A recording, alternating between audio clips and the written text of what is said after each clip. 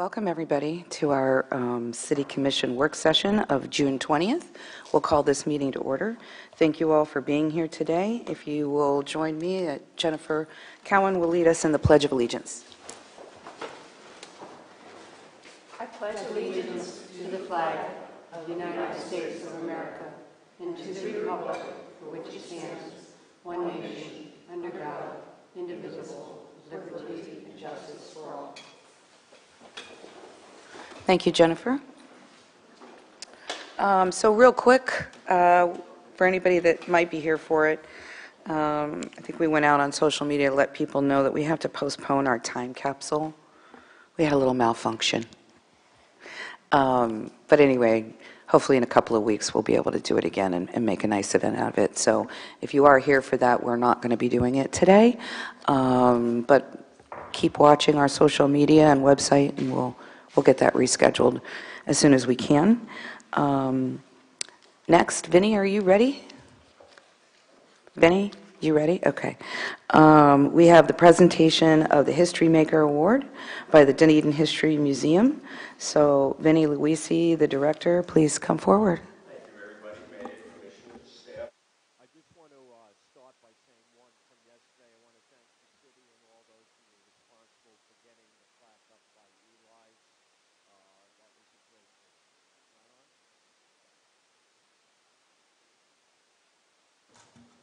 That better? There we go.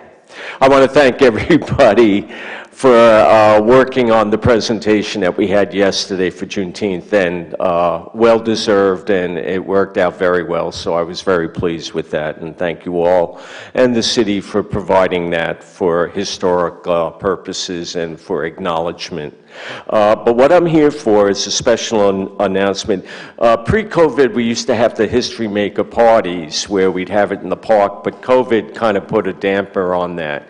So we still have the meetings where we provide a committee together to get certain individuals from the year that we feel are worthy of becoming history makers, which we've been doing for over 35 years. And I just want to read a letter that was sent to us, which made our decision final on this year's committee choice for History Maker of the Year. It has to do with Wendy Barmore, and it goes on: when we lost Wendy, we lost a community warrior, a friend, a colleague, a musician, an all-around great individual. When Wendy sat on chairs, many of the boards on behalf, and shared visions of our wonderful community, with many of us walking lockstep with our own efforts. She has been involved in the Dunedin Chamber of Commerce as a board member, leadership Pinellas, past president of both Downtown Dunedin Merchants and the Rotary. She had been a past chair of the City of Dunedin CRA Advisory Committee, a member of the Bay Area Concert and this area, to entertaining us through her music. Wendy Barmore certainly deserves the History Maker for wonderful Dunedin, and her impact will live on in memory and spirit. The committee voted unanimously that this year the sole presentation would go to Wendy Barmore, and we're proud to present it to Dave Barmore, if he'll come up on that.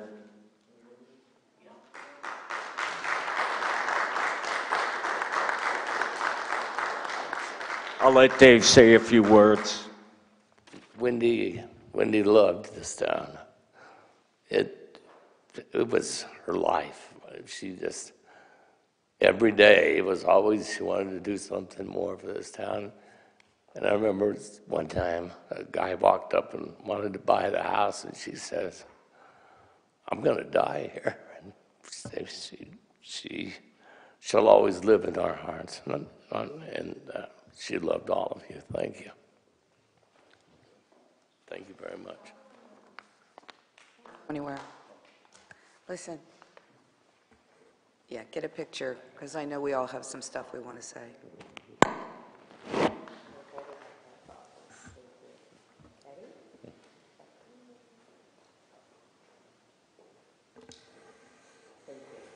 All right. So turn around, come back up here. Don't go anywhere. You can't get out of here that easily. I mean, we all have to say something, so I'll look to my colleagues first. Vice Mayor? Well, Dave, it's good to see you up here. I'm very proud of you standing the way you stand throughout all of this. That's just fantastic. I know you and I like to sneak off at some events and have a little glass here and there, and we talk about stuff. But now we've got Wendy, and I know. By the way, we have somebody standing. Oh, yeah, look. This is my son, Mac. I'm Wendy's. Wendy's son. I think we all knew that. Just wanted to make sure we got that announcement up here. Wendy was just fantastic for the community. I'm going to let everybody else kind of wax eloquent on that.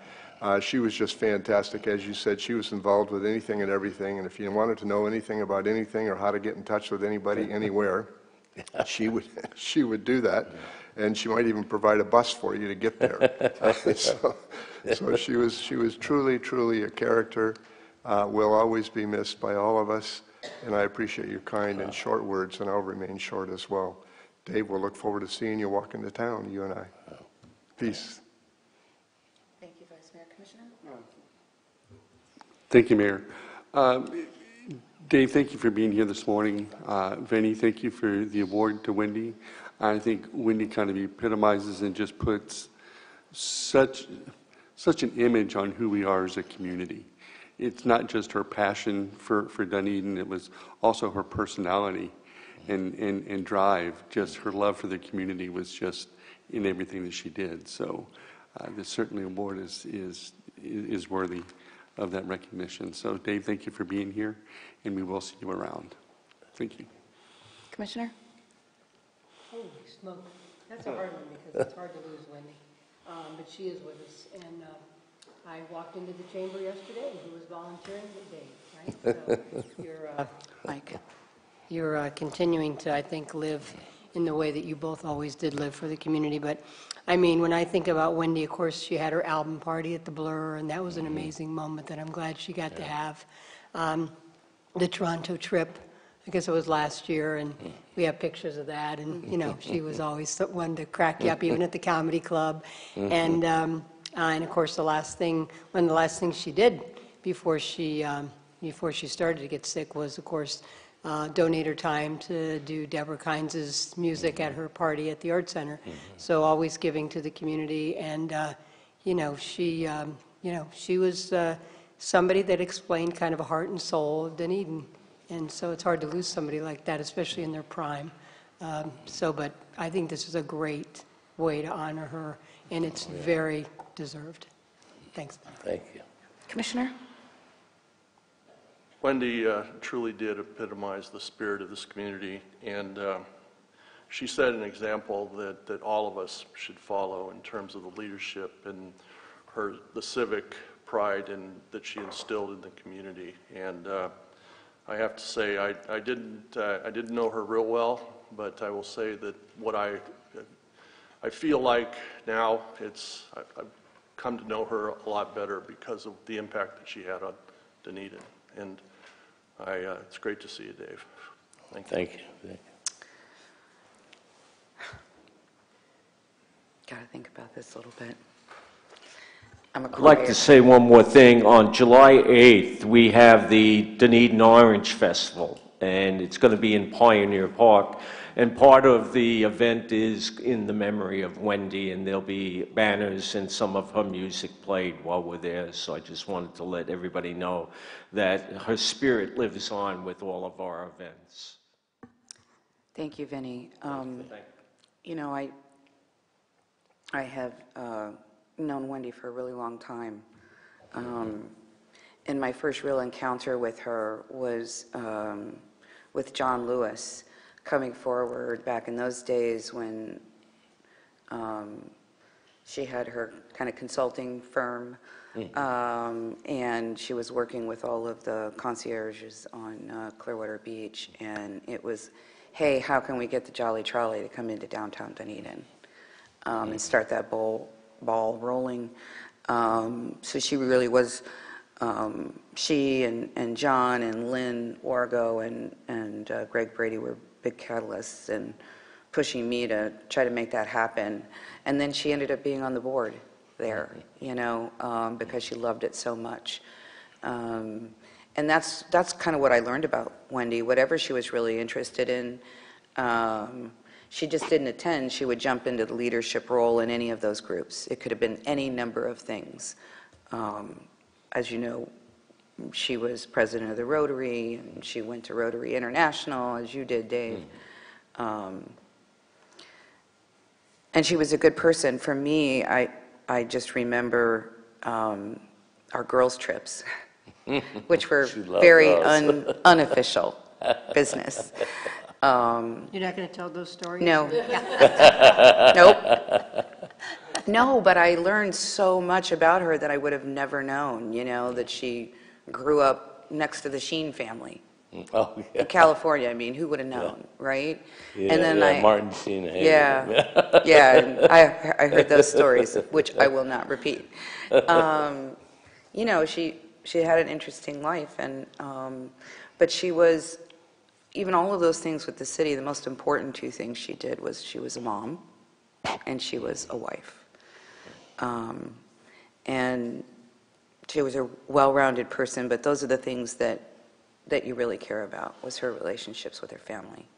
And we appreciate all of your participation in our community, and hope that you will still stay involved and be yourselves, but represent her, because she definitely leaves a great legacy for our community. Yeah, I have to. I keep hearing her telling me to do this. Pushing, right? Go to this meeting.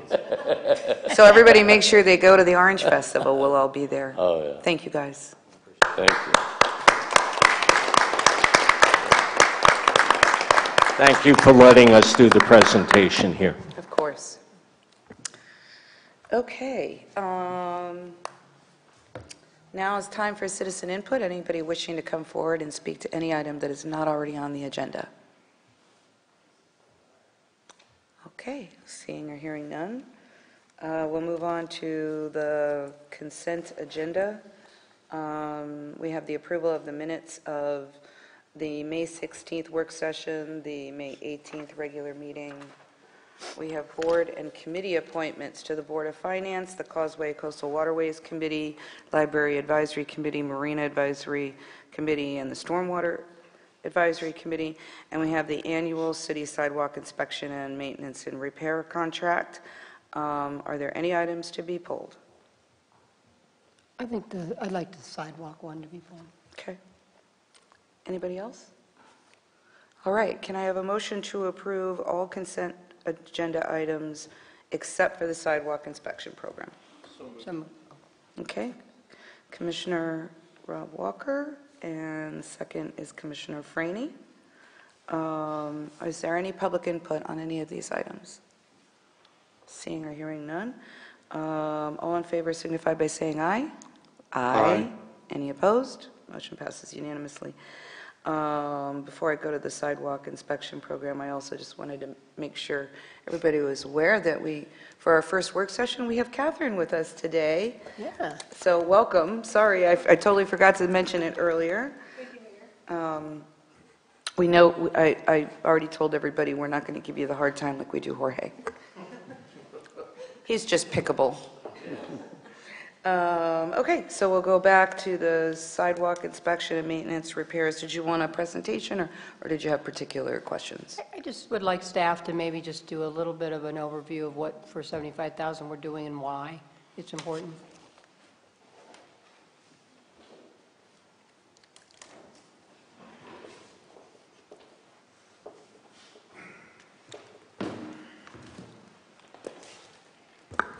Good morning. Good morning. Is this okay?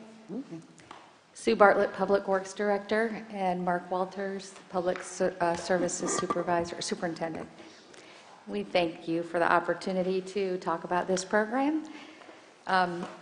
We feel that it's been a very successful program in saving our citizens dollars and improving our sidewalk conditions. I'm going to let Mark talk a little bit about what's been done. And I also would like to refer to one of the attachments on the agenda, which is the last 2 years of work that's been accomplished by the contract for $50,000, and this will be our first year at $75,000. So we appreciate that increase so that we can get more repairs done. Mark? Good morning. So in 2021, we started this program, and we had $50,000. We made 998 repairs, and we started basically 1 block south of Main Street, and we completed all the way up to Union, Milwaukee to Edgewater. So we got a big area done for the $50,000. In 2022, we did 565 repairs, and that way we went south of the stadium, Milwaukee, basically to Lyndhurst and to Union. So we did quite a bit in the south end of town. This year, I would like to move it up to the Amberley subdivision. We've been getting quite a few complaints in there, and I think we should be able to knock out the whole Amberley subdivision this year. Mark has more to share, but I just wanted to let you know that this program is more like shaving down the sidewalk versus replacement. And so you can shave, high areas and things that are out of ADA compliance, shave them down for a lot less dollars. So the program includes inspection and then identifying those spots and then going through and, addressing each individual repair. Eventually, you have to replace some of that sidewalk, which is why we still have replacement work going on, which is much slower and much more costly. But that also goes on, and also when the difference in the deviation is so great, then it can't be shaved down. And, a tree pushes up a root too far, the sidewalk too far, a root pushes way too high, then we'll have to go in and replace that. So that is still ongoing. However, it addresses immediate safety concerns as well as a very economical, quick repair. And with that, our concrete prices have went up this year 100%. So the county rebid, and it's went up 100% of buying the concrete. So this is another cost-saving measure to us. We feel we've saved about $166,000 over the last 2 years in repairs of shaving. This will buy us time. It's not going to be the fix forever, but it'll buy us time and make the sidewalk safer for the community. One more additional item is this year we're going to reevaluate the total inventory, and so that we can, based on the repairs that we've done, we would only have about 1/3 of the inventory left to do, but that 2/3 of the inventory left to do. But we're going to reevaluate the total inventory to make sure that we're restating that correctly. Any questions or? No, I just would add that, a few years back, I was risk manager for Dunedin when I was a staffer. A few years? A few years. And my very first claim payout for $75,000 was a sidewalk fall.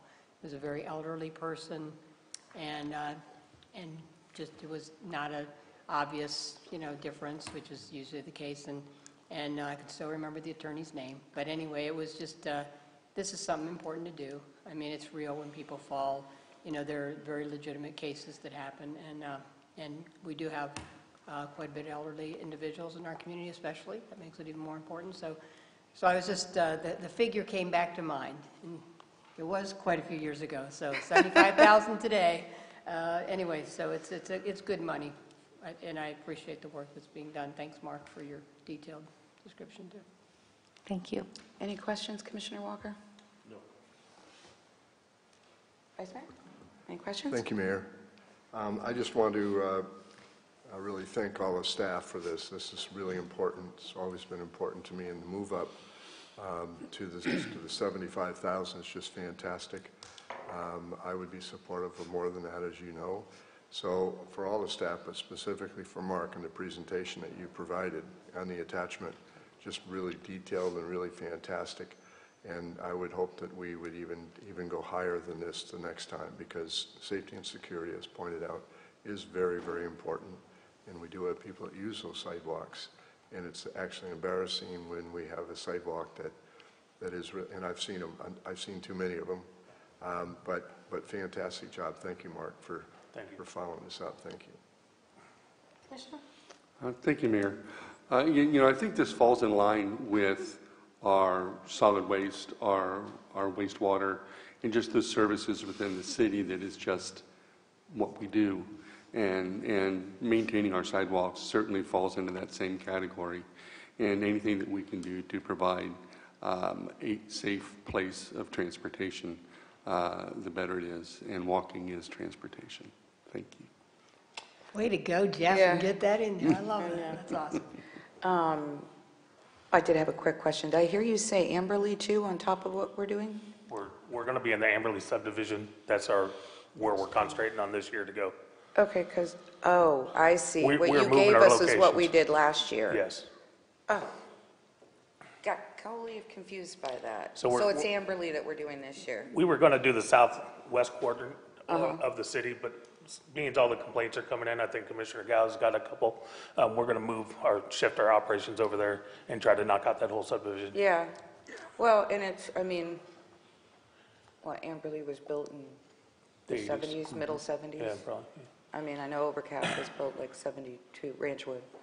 So Amberley came right And behind I've got it. my staff in the Ranchwood subdivision trying to knock out Yeah, that because that's subdivision. another as we area. can. It's, and, you know, a lot of it is because we are a Tree City, USA, and we have trees, and they grow. So it's, you know, kind of a necessary evil thing. You're not going to get rid of the trees, so you have to deal with sidewalks. I think I would be interested, and I don't need to know that now, but I would definitely be interested, based on what you did last year and what you're going to do this year, to maybe get some kind of projection report that shows kind of how long you feel at a certain amount of money, like the 75, how long is it going to take us to get around the city? You know what I'm saying? You know, what we can achieve with that. Because let's say you say it's 10 years. Well, I think in budgeting, maybe not for this year because we already have a plan, but for next year, it would be important to understand, okay, if you make it 150, we can shave off 3 years, or kind of, you know, what Vice Mayor was talking about. I think that would be important to understand, and that's kind of how we know about our roads with that software. I know it's not a perfect measure, but I think it would be good to understand that going forward. Okay, any public comment? All right, can I?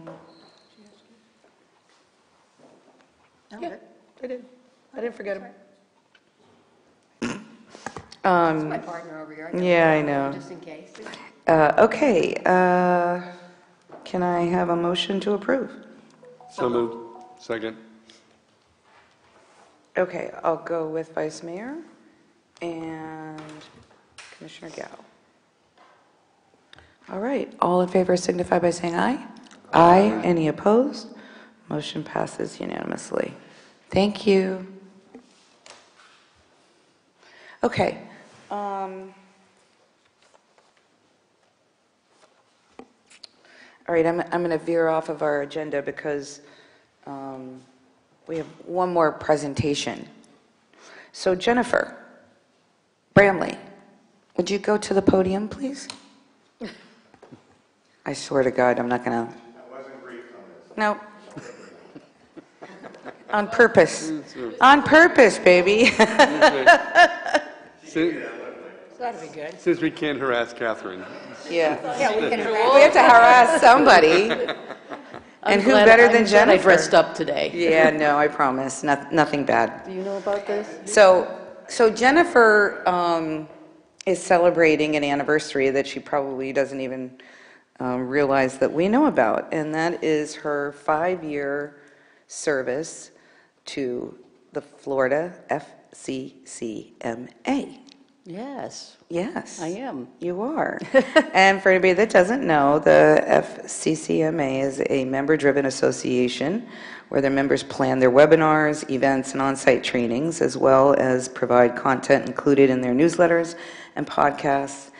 And, you know, because the association would not be successful without the support and contributions of their members, this Years of Service Award is to recognize and honor those members for their dedication, loyalty, and commitment to the association, and acknowledge them for their long-term contributions. So on behalf of the Florida City and County Management Association, Jennifer's service is recognized, and it was recognized in the slideshow during their awards program at the annual conference in June, earlier this month.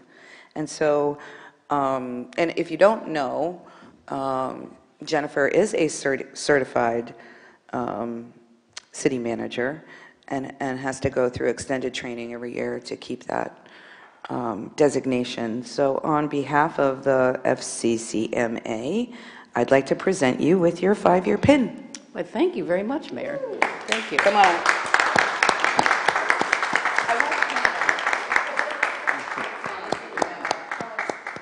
Tell us a little bit about the FCCMA. organization and, you know, what you've done. So actually, FCCMA, and this is the Florida chapter, obviously, and the national is the ICMA. They're very active. We're in District 7, and Matt Spoor, who is the city manager of Safety Harbor, is our district director. He's doing a fantastic job. With District 7, we're really very active in the state, the district is.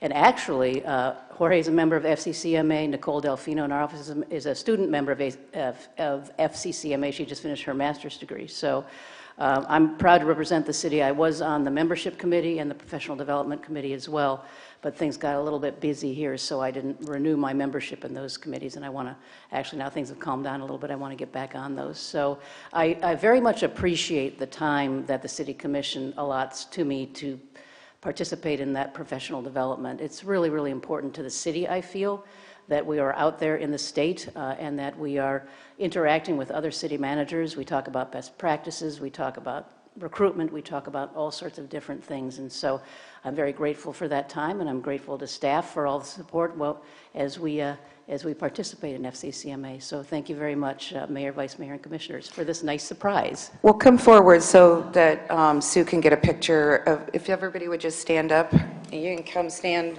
in front of us. Could I have Jorge come up, because he's also... Just stand right there and we'll...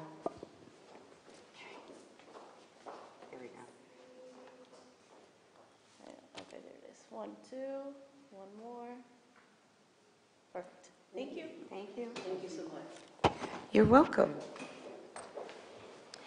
We are very proud of the effort that you take to make sure you're educated on the latest and greatest programs and services that cities offer, and getting those new ideas, because, you know, Dunedin likes to be the city of firsts in just about anything, and you help us stay on that track. So congratulations, Jennifer, and thanks for your service to the community. Thank you so much, Mayor. That was very kind of you. Thank you.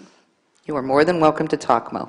No, I was just going to say, I thought you were going to congratulate her for spending the weekend with Mickey Mouse and her grandchildren, you know. So. That was fun, too. No, I will say that I also know, you know, since I know quite a few people in the city manager realm, that, you know, how much she's respected by her colleagues around the county. You know, they have their city manager consortium, and I'm sure you guys talk even to other commissioners, but even within their ranks. Jennifer's, she's really highly respected, and I would suggest that some people are jealous that we have her in Dunedin, and I appreciate her a lot because, you know, I'm sure you guys have the same thing when you go in there for your meetings behind the scenes, and you can just debate very heatedly, but it's always not personal, and you're just trying to do the best thing for the citizens. And, you know, it's, I appreciate everything you do. Thank you very much, Commissioner. Thank you. Okay. Thank you, Jennifer. We'll move on to action items, which is Resolution 23-15, Equipment Master Leasing Services for solid waste vehicles at a total cost of $1,300,000 and change. I will look to Jennifer Cowan to read the resolution by title only. Thank you, Mayor. Resolution number 23-15, a resolution of the City Commission of the City of Dunedin, Florida, authorizing the lease purchase financing of the acquisition of a New Way Cobra 20 CY rear loader, crane carrier LNT 2-30 chassis with a Peterson TR3 route assistant, New Way Mammoth 40 CY front loader, and an Autocar ACX-64 chassis side loader, approving the form of and the authorization and authorizing the execution and delivery of Schedule of Property Number 2 with Bank of America National Association, approving the form of and authorizing the execution and delivery of an escrow agreement in connection therewith with Bank of America National Association, authorizing the execution and delivery of other documents required in connection therewith, making certain covenants and agreements in connection therewith, and providing an effective date. Okay, can I have a motion to approve? So moved. Commissioner Franny and Vice Mayor John Twarnga, thank you. I just have to say, and I know Mo will remember this, back in the days when John Hubbard used to read the title of a resolution, he would read it so fast and so accurately, you literally didn't hear it. I mean, you had to really have read it yourself. It was a speed. I mean, he was like a speed demon. So anybody watching would be like, what? So at least you do speak slow so that we can follow you. But it was just such a polar difference between you and John when he used to do it. Anyway, okay. So this is about the finance piece of it. It's not about the That's type correct. of vehicles and all of that. It's about the finance piece. So Les, Okay, you're great. on. Good morning, Mayor, Vice Mayor, Commissioners. Les Tyler, the Finance Director. This item is Resolution 2315, as just described, for Equipment Master Lease Services with Bank of America for the purchase of 4 solid waste vehicles. Some brief background on this item. The City Commission awarded the contract to Bank of America in January of 2022 as a result of RFP 22-1195. The city, after that, entered into a contract with B of A on January 21st, 2022. And the reason for that was we set up a master lease agreement that would be for a 5-year term that expires January 2027. The purpose of the award of that contract was to identify a financial institution, and we chose B of A that the city could contract with to finance future purchases of various vehicles, and the purchases of which the City Commission has already approved. The lease payments are made in arrears on an annual basis. The City Commission approved the purchase of 4 solid waste vehicles, and the 3 of them were part of the fiscal year 23 fleet replacement package presented to the Commission on February 21st, 2023, and the 4th one was presented to the Commission in fiscal year 22 fleet replacement package presented to the Commission on January 18th, 2022. The City Commission was informed in both of those fleet replacement packages that city staff plan to finance the purchase of those solid waste vehicles. The 4 solid waste vehicles are listed in the staffing background, and I'll briefly mention them. The first is a 2023 Crane Carrier New Way Cobra rear loader, cost of $275,518. The second is a 2023 Crane Carrier Peterson TR3 Claw. The price is $305,459. The third is a 2023 Crane Carrier New Mammoth front loader, cost of $353,997. And the fourth is a 2022 Auto Car Wayside loader at a cost of $382,772. One of these vehicles will be delivered in July 2023, just next month, and the other 3 are expected to be delivered in October of this year. The total cost and borrowed amount will be $1,317,746. Bank of America has proposed an interest rate, a tax-exempt interest rate of 3.81% over a 5-year period. The annual payments will be $294,423.53. The 5-year total paid will be $1,472,117. And the cost of funds or the interest paid over that 5-year period will be $154,370.82. The city is required to enter into a master lease agreement with Bank of America for the purchase of these vehicles. These documents and the resolution have been reviewed by our city attorney and also by our bond counsel and disclosure counsel, BMO Dwayne Draper, and they've found all the terms and conditions of the lease agreements to be acceptable. And the acceptance of Schedule 2, which is inside of the resolution, is required to be approved in Resolution 23-15. Staff's requesting the City Commission approve Resolution 23-15 and authorize staff to enter into this master lease agreement to borrow $1,317,746.83 to finance the 4 vehicles. That concludes our comments, and any questions, happy to answer. Thank you. Okay. Questions? Any questions, Commissioner Franny? No, I don't have any. Any questions, Rob? Yeah. So I think you take a look at what we are approving here, $1.3 million, and that's a big number. But as I'm sorry, your microphone? So as I understand it, there's a significant advantage to doing this way for purposes of really kind of level setting the budget in the out years. Just for the benefit of the public, would you just provide that advantage, because I think that's an important distinction of what we're talking about right now. Yeah, there is an advantage to leasing vehicles. We've been leasing vehicles for the solid waste department for a number of years now, and it does smooth out the payments, as you just mentioned. You're not having to have huge cash flow outages in certain years. So yeah, it does smooth out payments and does work well. I want to mention also this rate we feel is reasonable. We compare this to other banks. I also, we discussed this with our financial advisor, Hilltop Securities, and that 3.81 or 8.2 is a good rate in today's market, a fair rate. But yeah, there's definitely advantages in smoothing out the payments, for sure.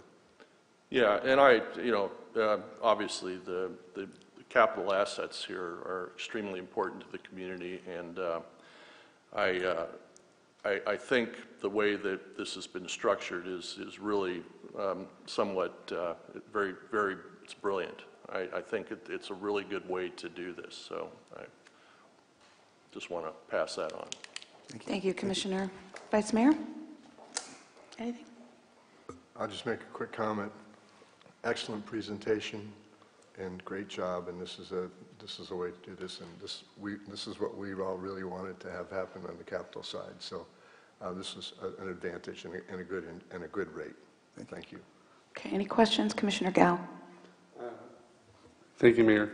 Yeah, just because of the dollar amount, is there any way that for the public, we can get a really brief understanding of what each one of those trucks does?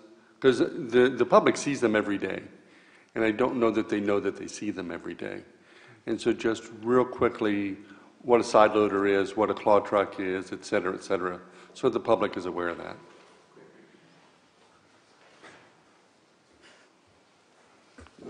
Good morning, Bill Pickram, Solid Waste and Recycling Division. Absolutely, and I'll be brief on this, is that out of the 4 trucks, they're kind of a mixture of all. We have the truck that was approved in 2022 is a side loader truck that's picking up your rolling trash carts, so it's on the residential side. The 3 trucks approved this year, we have 1 backpacker that's picking up our yard waste and bulk manually. We have a claw truck, which is a utility truck, which gives us a lot of coverage on the yard waste and bulky side, but also it's that truck that we use after a storm. The claw trucks are pretty vital. That's on the residential side. And then that 3rd truck is the front loader on the commercial side, collecting our restaurants, bars, commercial entities, as well as those multifamily complexes that have dumpsters. Thank you. Thank you. Just wanted the public. Thank you, Bill. Wanted the public to hear that, so thank you. And I guess my last question is because I agree it's a wonderful deal. I certainly agree with Commissioner Walker in his comments, but we're paying an interest of $154,000, and I get why this is an expensive deal. Is there any way we could get to paying cash for these, or is just the price tag? I know what it would take to get there, but is that ever a possibility? In the next rate study, I've talked to Jorge about this a little bit. I think we looked at this at the last rate study. We looked at, what it would cost to bring them into paying cash and not financing, but and it was not feasible. But I do think we might be able to look into possibly doing every other one. In other words, I think we could look at smoothing into it and saying that every other purchase we may try to pay for cash and then finance every other vehicle or something like that. I think we'll have to do it in gradual steps, but I think we'll work in the next rate study. We'll work through what might work, but I think going to full cash is very difficult. But I do think we might be able to ease into it, maybe over a couple a couple of 5-year periods, we could get to paying the full cash up front if we wanted to. Yes, Commissioner, if I could just elaborate and kind of piggybacking on Commissioner Walker's comments. We did look at that in the past, and what it does is, as Les explained, it creates spikes in the rate. So we obviously want to try to smooth that out so that our ratepayers aren't seeing a huge increase one year and then a drop in the next. And so we're trying to spread that out evenly. We can look at alternating the purchase of the vehicles. As you saw, there's disparity in the cost of those depending on when they need to get replaced. And, you know, we've looked at other options in the past where we've just kept the chassis and removed the box and tried to get additional life out of a refurbished unit. But those are all things that we have to bake into the rate study and the analysis and see what makes sense as far as a rate that we can charge our customers that's comparable to, that we can benchmark against other municipalities in the area. We don't want to be on the high end. So it's all a balancing act. Yep. Because it used to be full cash. Used to be full cash. So you didn't have the rate spikes because, of course, you'd be working towards a replacement value as you led up to having the full replacement. So you did smooth it out. So, I mean, possible to go back there without having some of the downsides that you said, but it is hard to go back. Yeah, the difficulty we're seeing now is the increase in the vehicles and the delivery time, the fabrication time associated with them. It's taking a far longer time to actually order them to when they're delivered and when they can be placed into service. So we need to factor that in, and maybe on a 6 or a 7-year replacement cycle, but we have to have that money ready at year 5 because that's when we have to order the unit, issue the purchase order. So that's all the stuff that needs to go into the consideration on the rates. Well, if I can add to that too, Commissioner Gao, I think part of the problem happened, just some history, and I may not have every fact correct, but the general idea is, you know, when we transitioned to the 111 program and included recycling, we definitely wanted to hold off on rate increases for a while because it was just a change on how we operated. And after that, the recyclables market fell. And so it was costing us so much more to do things that, again, we didn't want to have to raise rates to cover going back to cash. We didn't do cash for a while also because of the recession. So it was kind of like this perfect storm of things happening that we got to this place, and not that we're in a bad place, we're not. But I mean, we don't have that where we've been paying because we've tried to keep that cost away from our ratepayers. Also, if I may, Mayor, I'd be remiss, and if you recall during the first budget work session, Sue and Bill had allocated some funding in '24 to do an efficiency study to look at optimizing our routes, how we perform the service that we do, how we can be much more efficient in the way we run those routes, and to see if there's any efficiencies that are gained there that can extrapolate to the equipment that we use and how often it needs to be replaced. Sure. Thank you. This is the conversation I think needs to take place, even if we can't do it. And again, I think the deal is good. So I'm not being critical. It's just a matter of, if we can save $154,000, that's great. If we can't, we can't. But I think it's at least worthy of the conversation. So thank you very much. Thank you, Commissioner. With that efficiency study, are we going to be also doing a rate study, or is it after that?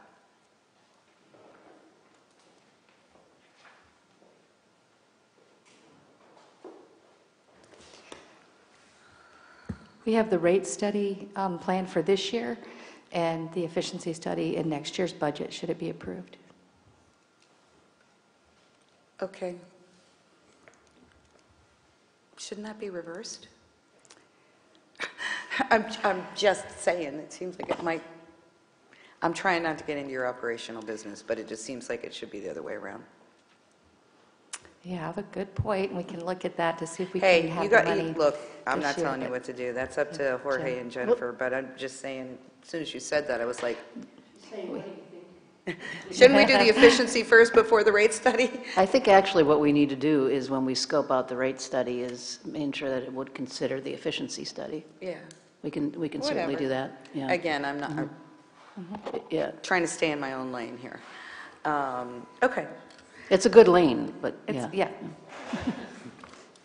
Okay, all right. This is a public hearing. Anyone wishing to come forward and speak to this item, please feel free to do so. Seeing or hearing none. Any final comments from anyone? I think everybody sort of said them. Okay. Roll call vote, please. Commissioner Walker? Aye. Commissioner Gao? Aye. Vice Mayor Tornga? Aye. Commissioner Franny? Aye. And Mayor Bujalski? Aye, that motion passes unanimously. Thank you, guys. Thank you. Thank you, Les. All right, and then we have the proposed agenda for... Mayor, I'm sorry to interrupt. I missed the motion and the second on that last. It was Commissioner Franny and Vice Mayor Tornga, Okay, thank you. right at the beginning. All right, the proposed agenda for July 11th. A lot of good things on there. Everybody okay with all of that? We've got, yeah, electronic bill payment services, data recovery backup, stormwater rate study, to award the contract for that, not to actually get the results of it. The campaign, the electronic campaign filing reports, voting delegate for Florida League of Cities, if anybody's going to be going in August. We have to appoint that person. I will not be attending that because I have a family wedding. So I'm okay. And then I think we need to pick our committees too, although we have not gotten anything about the committees. So, Catherine, if you will, when Rebecca comes back, just make sure that I haven't seen anything about, they're asking about the voting delegate, which is one person in one situation, but then there's always committee appointments that I know these guys always want to be a part of. So we need a list of those committees and have the ability. It'd be great if we could have it at the same time, so it's all done. I just don't know I don't know if they've changed their committees or not, so. Sure, I'll be happy to check with Rebecca when she comes back on Thursday, and I'll be Okay. happy to discuss that with her. Thank you. We'll have the scope for the master plan for the marina and the CEQ letter. The CEQ, you guys are going to have some kind of a presentation that tells us what you're recommending or what we're already doing, right? We will, yes. Okay. Okay, anything else from the commission? All right. Can I have a motion to approve? So moved. Okay. Commissioner Gao and Commissioner Walker, all in favor signify by saying aye. Aye. Any opposed? Motion passes unanimously. We're getting ready to go into our budget discussion. I mean, I know it's kind of early, but do we want to take a little coffee break and come back? Because that, I don't know, that conversation might go for a while, but just gives us a... Okay, so we'll take a 5-minute break.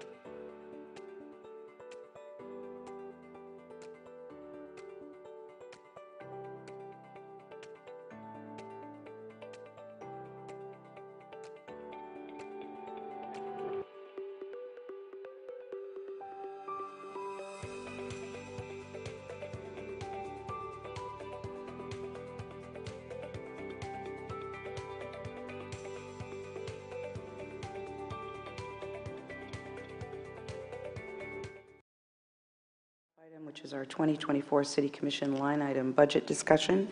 One of the things I just wanted to say leading into this, and the deputy city manager and myself had this conversation, I'm sure he's talked to you about it. I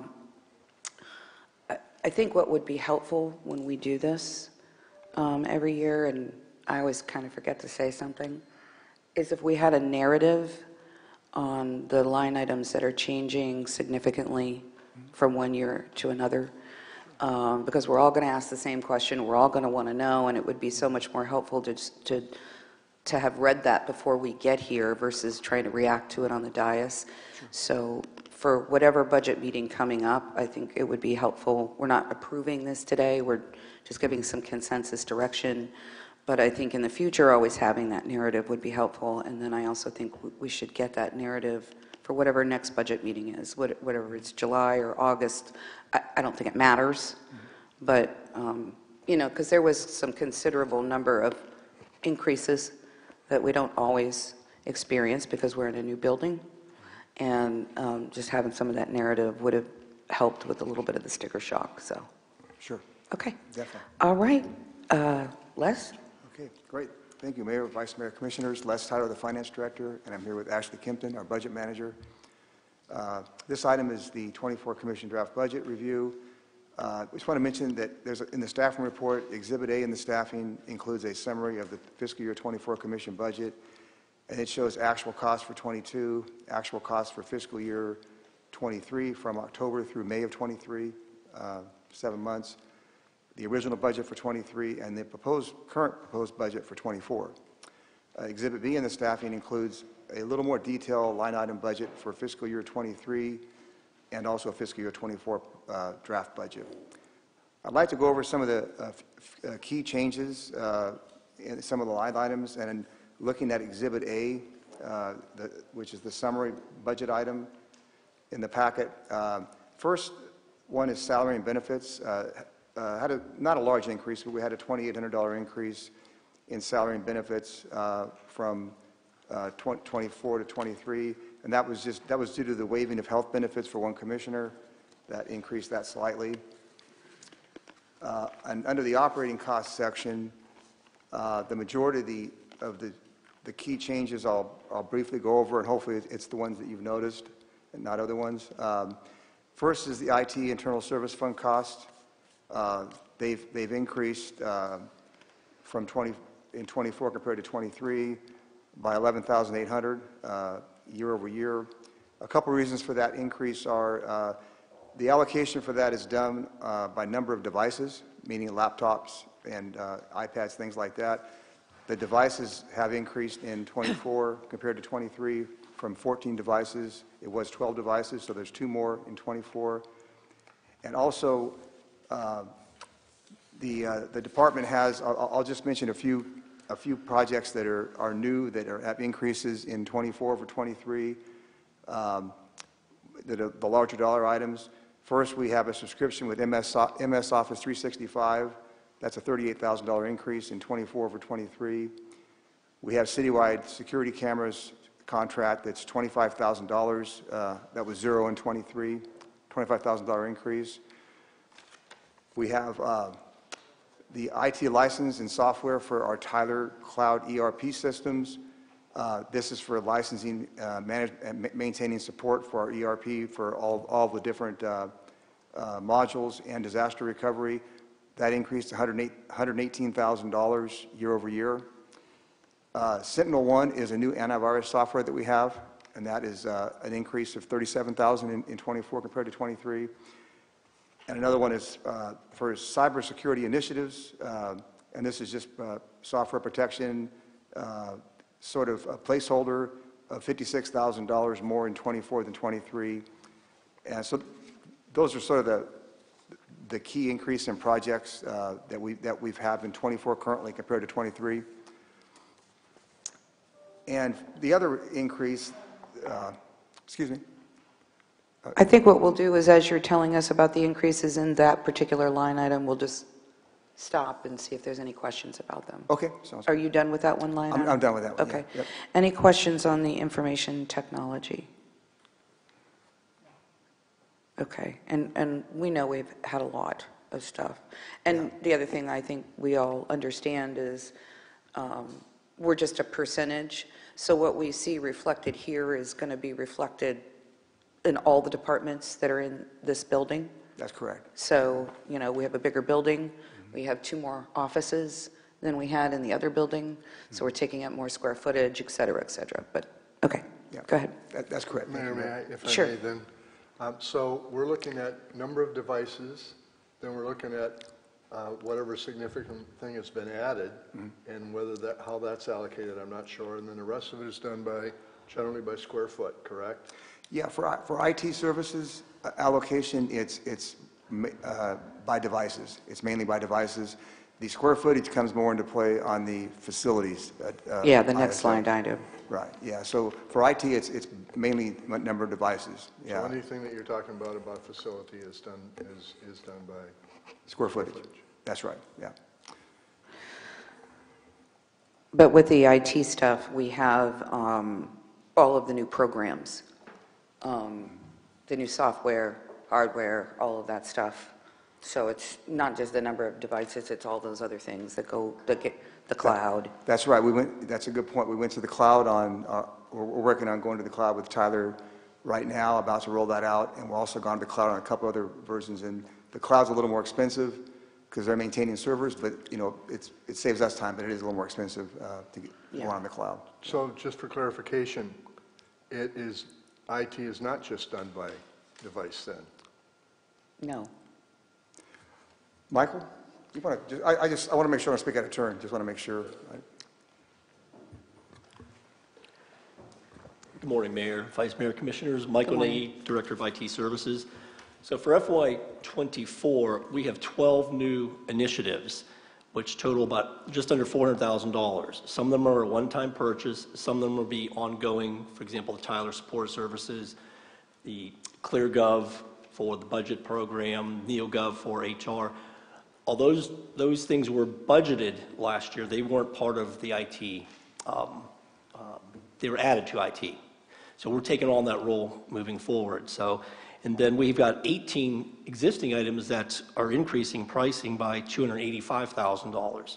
So when we add up all the operational cost, actually there's a formula they use to divide by the number of devices you have, and that's your share of the cost. So all these one-time new purchases and price increases affect this $11,800 increase in your budget.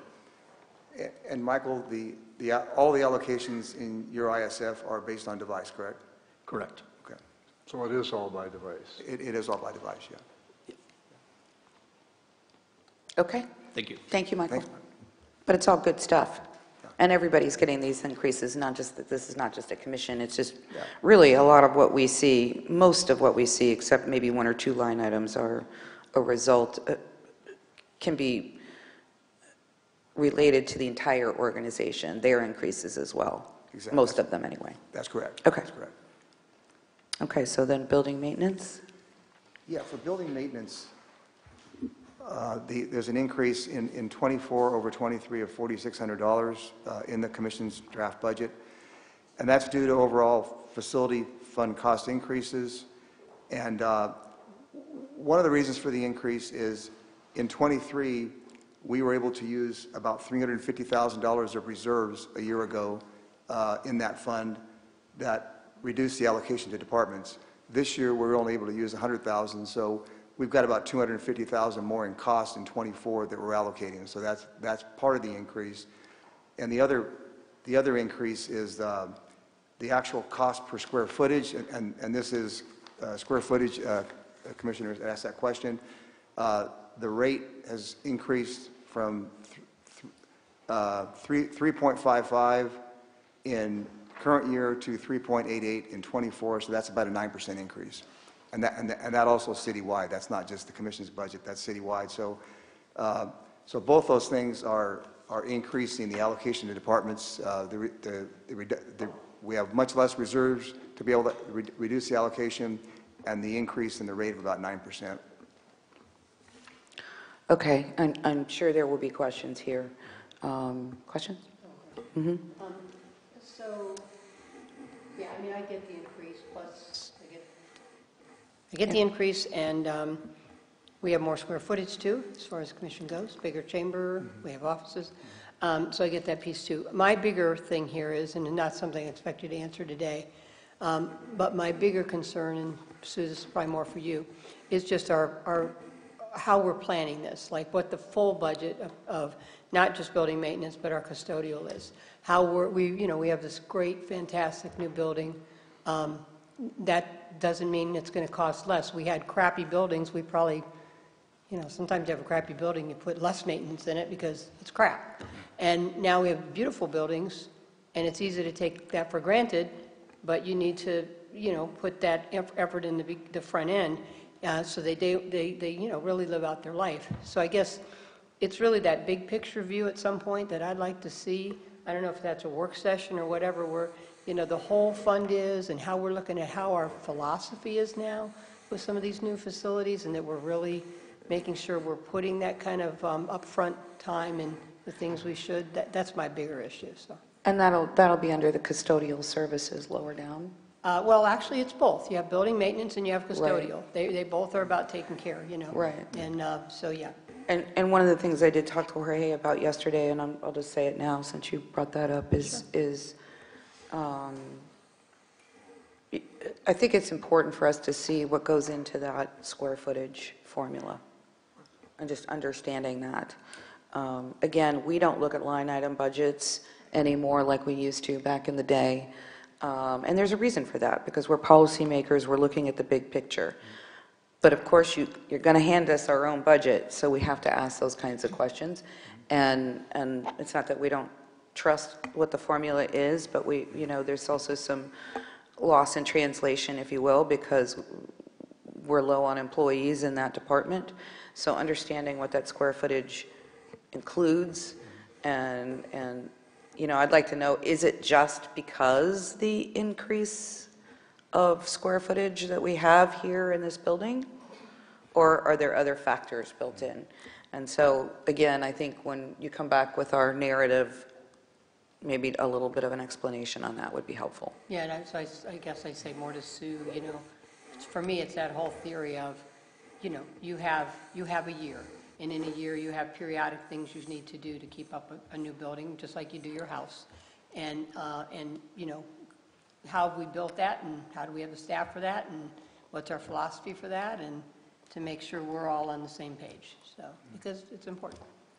And I know you guys share that with staff, so I just want to make sure we're all kind of talking through the big picture of it. Well, and part of the reason I even jumped into this is, and again, I said to Jorge yesterday, you've got a brand new building, and while I know it's bigger, it's brand new. How much maintenance is it going to need? It kind of brings yourself to ask that question. Mm-hmm. Even though I know that there's a lot of things we're working through in the first year of a building, there are things that have to be adjusted and done because it's a brand new building, and sometimes things have to change or be tweaked, and so that's maintenance, and that has to get built in. But I think that's a question I think I would get from anybody on the street. How much maintenance are you going to get with a brand new building? So I just have to say there's a house, where I will not say where it is, along alternate 19, that when it was built, it was incredibly beautiful. It's a mansion, right? Go buy it now, it's not. It's not. Oh, I know exactly the house you're talking about. Yep. It's like, edge wow, of your neighborhood, baby. It's all about, it's all about maintenance in the end. A brand new building can go to heck real quick if it's not cared for. So. Right. Okay, any other questions, comments? Okay. All righty. What's the next big one with significant change? I guess it would be utilities. Yeah, the next one I have was utilities, electric cost, yeah. And that's got a large increase, and there's a few things going on with this one. First off, our budget for '23 was based on the estimates we got back from Duke a year ago, or more than a year ago. And they estimated about a 5 or 6% increase, and we set our '23 budget with that. Well, Duke's rate increases this year have been, quite a bit more than that. They had a 12% in January and then another 2.5% in April. So our '23 budget is we're under budget, and we'll be at some point bringing forward a BA shore that up for '23. A budget adjustment? Budget adjustment, yeah, thank you. And as an example, you know, I was looking yesterday at, it shows there what the actuals are on the second column from the left. It shows the actuals for the current year through May, which are $5,010. And we have 2 bills on this facility so far, 2 on the new city hall from Duke.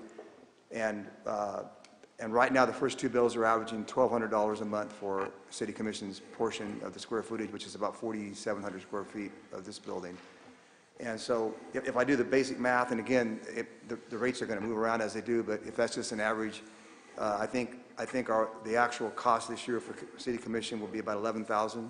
We budgeted $7,500. So part of the increase that we're seeing in '24 is because 23's actual is going to be more. So, and I want to mention, we are still working through our electric estimates. We've got 2 invoices for this building, and we'll have another 1 or 2 before we final the budget. And we're going to continue to look at that as we move into the budget process and kind of refine it, you know, because we're still figuring out this building. Another side note is, don't know exactly when we're going to have the information for our solar. Our solar future savings is not, we're not getting that right now. Yeah, it's not baked in. It's not baked in. I was going to ask Jorge if he could just come up and explain what for the benefit of the entire commission, how that all fits in the future, what you're looking at doing.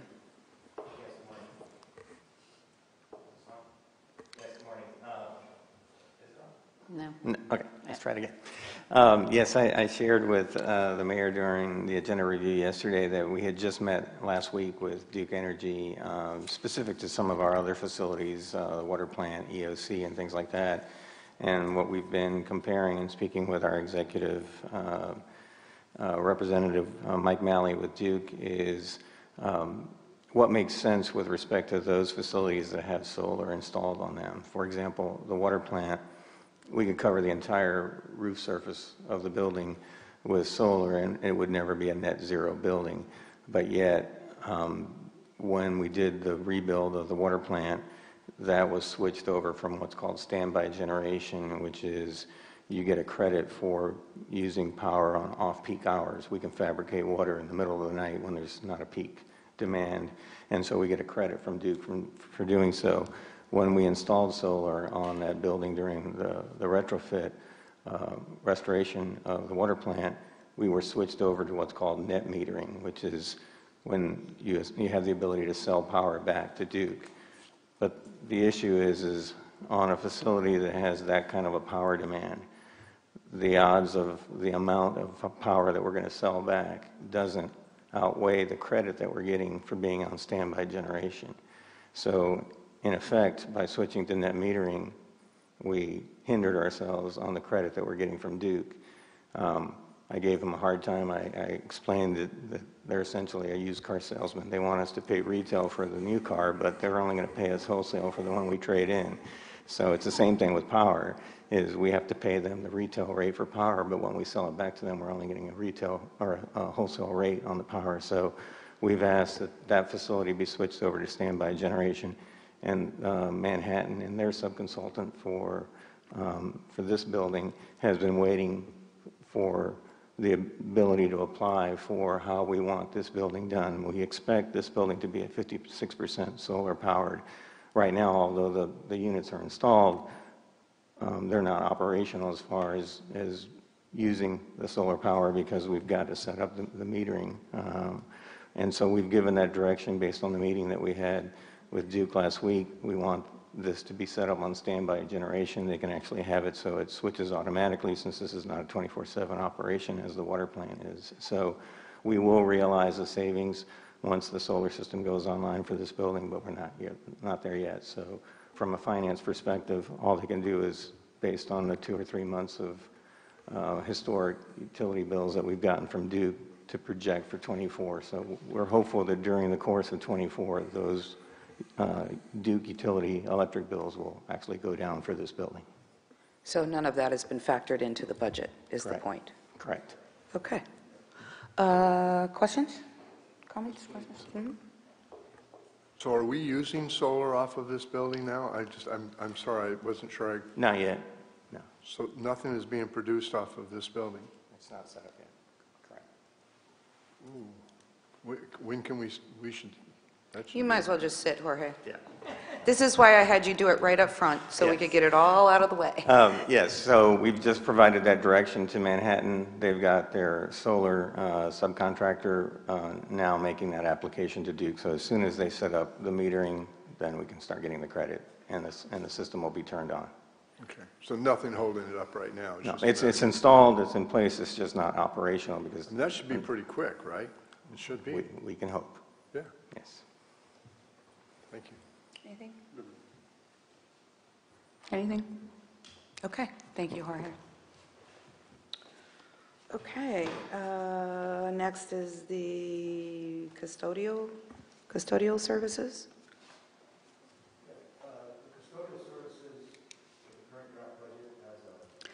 Thank you. The custodial services in the current draft budget is pretty much flat. You know, it's budgeting right now at $15,740, and in current year is $15,790. So that right now is pretty much flat year over year at this point. The other one I wanted to mention was other current charges. That is, we have an increase in 24 over 23 of $5,200, and that was the increased budget for the Sister City program of about $5,000. That's what that increase is for. We rebudgeted more to cover that in 24. And that's because we have the visit, Jennifer? The visit and we're going there as well. Well, that's shown somewhere else, I thought. I thought that was shown somewhere else. Oh, yeah, I mean. What else is in Rose other, coming what here. else, what's all It's in, gone from 5,000 to 10,000 in that one place, for Sister Cities, and that's separate from travel, so I guess Right. that's really the question. yeah, because under travel, there is a, if you, not on this page, but the other page in travel, there's 4,900 for this, for the Sister City thing. And then in this area, well, maybe that's where it is. It says Sister Cities, 5,000 this year, it's going to 10,000. So maybe that is the 4,900. That's separate. That's under other current charges, the other one is travel. Right, but if you look at this breakdown, The 4,900 is for travel there. Right. 5,000 is if somebody's traveling here. Here. right, so it's, right. So you'll have both available next year. Which is unusual, as you know, we don't usually do Right, that it's in 1 usually year. supposed but to be every other year, whatever it is. Because of the pipe band, that's how that Right. worked out. Okay, so what else is in those operating or other current charges?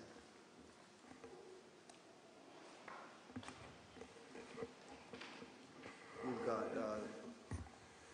And if you don't know now, that's fine, you can tell us. so we've when got, you- yeah, I can tell you real quick. We've got 1,700 for, you know, some of the detail, quarterly breakfast, Mills Commission meetings, swearing-in ceremonies, refreshments, that kind of thing. Commission retreat, 1,724.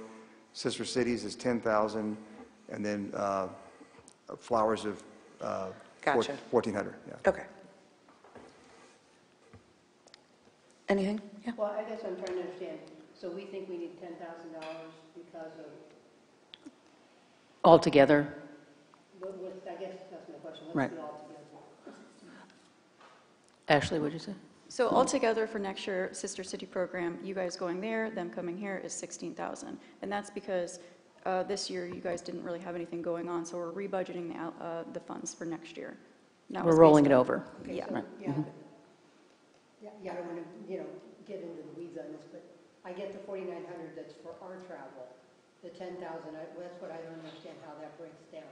That we actually need $10,000 instead of 5 is okay for entertaining, I guess, provost. Or is it a membership for Sister City? We do have a sister, yes, we do have that. But that's somewhere else, right? That's It's my in, the question. yeah, next attachment. All right, so you all break that down Yeah. when you bring it back, because that's So- why I said we won't kill you over it today. Mayor, Yes, let me, ma'am. if I may, then we will, when we come back on July 18th, then we'll lay out what we're anticipating it will cost the city for the provost to come here, as well as our delegation to go to Scotland, Yeah. as previously discussed by the city commission. Right, and we've said that people can use their travel budgets too. Yes. You know, so. Okay. Anything else from anybody on other current charges? We'll get a layout of what that is, and we can ask more questions later. I know that we, by the way, again, not to get in the weeds, but I do know that we upped our amounts on our flower orders because they were so low, our minimums, you know. Yes, So we did. I'm assuming that we upped the whole budget because of that. But if we didn't, we probably should look at that because we did up what our minimum is. I mean, $50 gets you nothing. Right. It really does. Okay.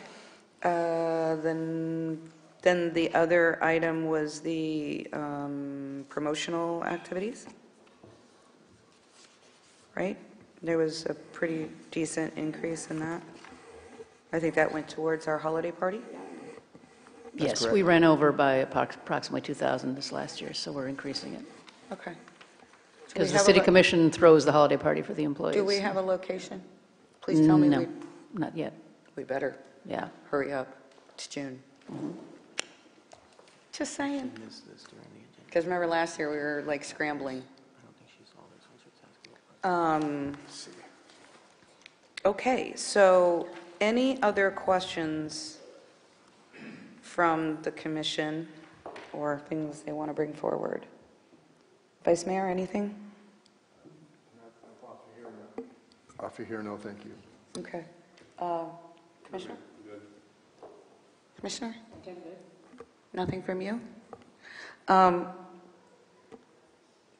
Jennifer, this is where we look at the whole aid organization to determine how much should be there? Yes. We're not recommending a change this year. The applications are out now for aid organizations. Yeah, I know. Okay. Okay. Rob, you got nothing? I saw that email. Okay. Okay, well, here we go. I guess maybe this would be the time for me to bring to you, and I'm not asking for any approvals of anything here. Most of you probably know that Vinny is retiring from the History Museum.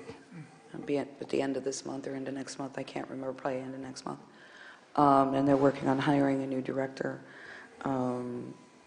He still has an interest in remaining to be our city historian, and is maybe looking for a little space in our building to store some of his stuff.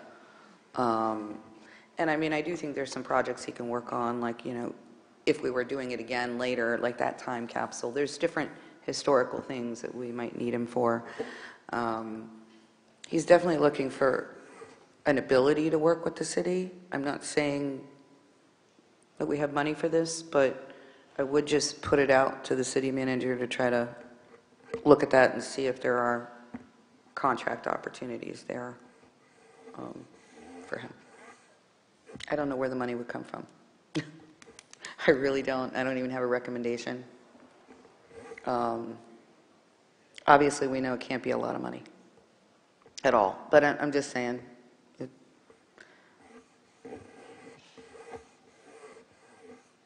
I don't even know what that might look like. I have no recommendations as to what that might look like. But I'm just bringing it up publicly because he's brought it up. And I just wanted to make sure everybody's aware. So you can take a look and see. I don't know if there is or isn't.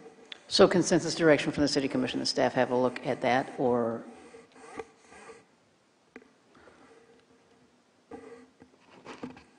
I'm hearing nothing. Does that mean no?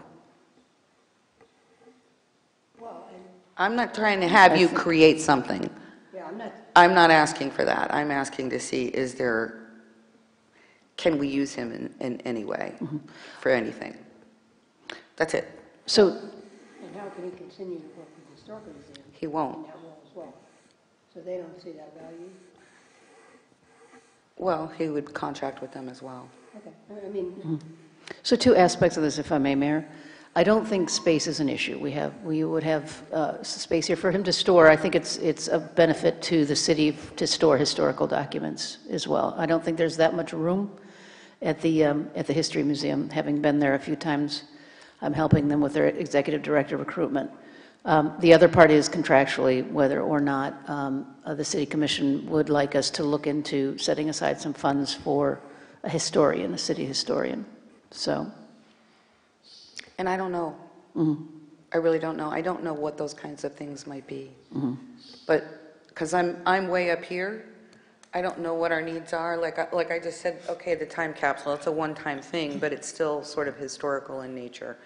That popped in my mind. I'm sure there are other things, like when, you know, the Juneteenth event, and there's certain other things that I can see where he might work, but again, we've got other people doing it. So all I'm saying is let's at least look at it. If there's a need, great. If there isn't, great. Yes, ma'am. I do want to add one thing.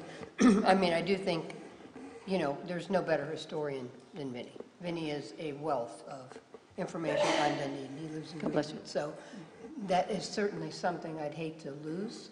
I think the Historic Museum would hate to lose it too. I mean, Yeah. he is a wealth of... They have said they will contract with him on I think in projects. the realm of talking about how you don't lose that, you know, that institutional knowledge, I think that's an important conversation to have. Yeah, and I agree. I just don't know what that looks like, Yeah, and, right.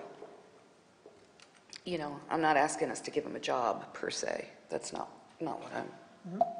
I just want to, same thing, I don't want to lose that, and is there an opportunity to ensure that we don't? Yeah. creative ways. Especially until the new director gets up to speed. I mean, that's 6 months to a year, right? You know, there's some transition time, I think.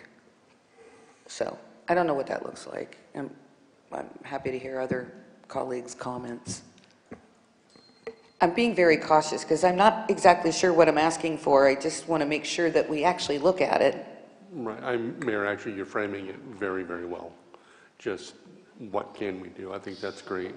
I would also, we also need to look at the relationship that the museum has with their new director. Right. And what that relationship between that new director and Vinny might be. We don't want to put the new director at a disadvantage. Yes, I agree. You know, and, you know, because if Vinny stays around, everybody will go to Vinny. Right. And it will take that new director a lot longer to get up to speed. So I think it's worth looking at. And it might be kind of a transition thing to me, you know, while that new director gets up and running, and because that new director, I mean, just as being their liaison, is going to have a lot administratively to work through. Right. That, you know, attention really needs to be paid to. As any new director or city manager or CEO or whatever has to do, they got to look at the internal organization before they can go out. Right. And maybe it's just some transition things. I don't really know. And if we do this, I would like it to be in conjunction with what the museum is doing, so we see the full picture. Yes. Of, you know, what's our commitment versus what's the museum's commitment on that. So, but I think it's worth looking at. I feel that way too as far as storage goes. I just think, having been on the board for 10 years, I know how historical stuff can grow and take over. So I just want to be very cautious that we're in sync with the whole historic museum, and that if we do provide some storage, you know, we're just cautious. We have our own, I mean, we just got asked for a $200,000 building to store in a protected building, which this is, fire equipment. So I just want to be, I want to be careful. I think, you know, and just think it through in big picture, that's all. Just think it through in big picture. The other thing is maybe, I mean, if he does have like a bunch of documents, let's forget trinkets, okay?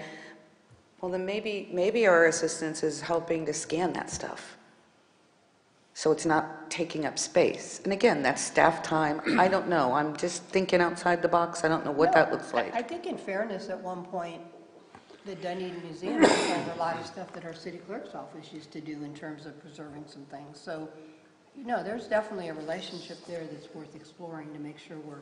Or maybe it's him here scanning stuff. I don't know. If I may, I think that Commissioner Freeney brings up a very good point. I was talking about document storage. Yeah. Yeah, not I don't know. stuff. Yeah, we don't know what he's got. Yeah, not artifacts. Yeah, no, that's what I was talking about, too. Yeah, that's good. Is it historical, or are we just hoarding now? Well, so I think all of Try that, not to use that word. I think we have to look at all of those things and determine, what does that mean for us? And think through methodically. I'm not just trying to do somebody a favor. I want to make sure it's beneficial to us. I think, and you said it best. She just presented it exactly what we ought to look at, in my opinion. And I think we ought to at least get input from the board of down there. Right. And again, Commissioner Gao's concern that's always a concern when you bring somebody new in. So you're just asking, let's take a look at this and just see what. Yeah, and I do know that the board in general, without any details, I have brought it to their attention. They want him to stay in the realm. They don't want him to go away. Right. They want him to stay in the realm. They had no issue if he was doing some contract work with us. But I think we also have to understand what contract work is he doing with them, and just all of these things, right. I think. I don't know. I don't know what it is. I just know that it's worth looking at, and no decision has to be made today. And Jennifer, unfortunately, we're putting you in the hot seat to see if there's something to figure out. Is that what the That's what cost of the pin, for. right? Yeah, there you go. See, great managers, great managers. Yeah. Ma'am, I'm going to request to go back. The email you're referring to, Yeah. I wasn't, it wasn't You weren't clear to me. thinking about it, I yeah. wasn't clear that this would be the right venue to do that in, but. Well, you might want to now. Yeah, so to put this into context, and this is exactly correct, is that essentially with line items in there for the Fine Arts Center and for The museum. For the museum, I think it's absolutely appropriate that Dunedin Cares has a line item in there. Because what Dunedin Cares is doing is a lot more than food pantry distribution. They're actually providing a social services component to our community. And I really do believe that is something that, as the city of Dunedin, we should be sponsoring in some way, shape, or form. So I apologize for not being quick on the uptake on that, but I thought that's there was why I another asked. path here. So thank you very much. Trying to nudge you. Ma'am, thank you very much. I greatly appreciate that. So understanding that we're not approving anything today, but I would like the staff to go back and take a look at how we might do that on a commensurate level with some of the other very, very important organizations in the community that we are sponsoring. Dunedin Cares is right up there on the list, so we need to look at that. So, thank you. Everybody okay with that? When we do that, this is so hard. We need to be mindful on the reason we broke out those specific organizations into line items, because all of them used to be part of aid organizations. And there was a specific reason why we broke those out. And so I just want city staff and the commission to be mindful of that, and maybe go back and refresh our memories on that, and whether or not that reason that those were split out, Dunedin Cares is part of that. And I'm just going on the recollection of the reason we split them out was the idea of hopefully those organizations would be on their own. At some point, right? At some point. Instead of establishing them as some highlight, it was to assist, to acknowledge what they were and the value they played in the community, but also how they could be self-sustaining outside the aid organizations. And so I want to be careful if we put Dunedin Cares into that category, what that means. And that's my only concern over this. Well, and to be honest, we haven't really looked at them that way, even though that was kind of our reasoning. But the other part of the reasoning was because we wanted to show that they are a permanent partner for us. So for that piece of it, we talked, full disclosure, we did talk about those things. But I think the other piece was to show that these guys don't have to, they know they're going to get something from us every year, something. And maybe over time it becomes less, depending on the situation, but it was to show permanency and a civic partnership. So for that piece of it, Dunedin Cares certainly rises to that occasion. Yeah, and I would actually say I totally get your point, Commissioner Gao. I would also say that each of those organizations brings something very special to the community that, you know, really enhance the community experience. And that's point number one. Point number two would be that with the direction that Dunedin Cares is heading into, they are much more than a food pantry now. They are providing social services in terms of Medicare, Medicaid, counseling, a whole host of things. And so the scope of their mission has grown. And I think by virtue of that, and without any sort of commensurate type of offering at the city level, I think we need to be mindful of the fact that they are providing a very, very important service to Dunedin. So. And Commissioner, I can't disagree with, I support everything that you've said. And that's why when I started my comments, it was how hard this is. And so it's just a matter of, I don't know that we need to codify, but we at least as a commission need to have some understanding on the real the real reason why they were separated from the aid.org. And if it's truly just because they are important to our community, then that should be the only reason that they're there. And that's fine. And then since we're on that subject, and certainly Dunedin Cares has really expanded what they're trying to do and become part of the social integrity of our community, are there any measurements that Dunedin Cares is doing as far as the impact they're having in our community? I know they've historically been kind of reluctant to that. They just wanted to help, and that's wonderful, and they should continue to do that. But are there some matrix so that we can proudly support them and say this is the impact they're having on our community by some sort of measurements? I know that Commissioner, I mentioned it to you a little while ago. Peanut butter and jelly. But I had a conversation, you know, to Pat.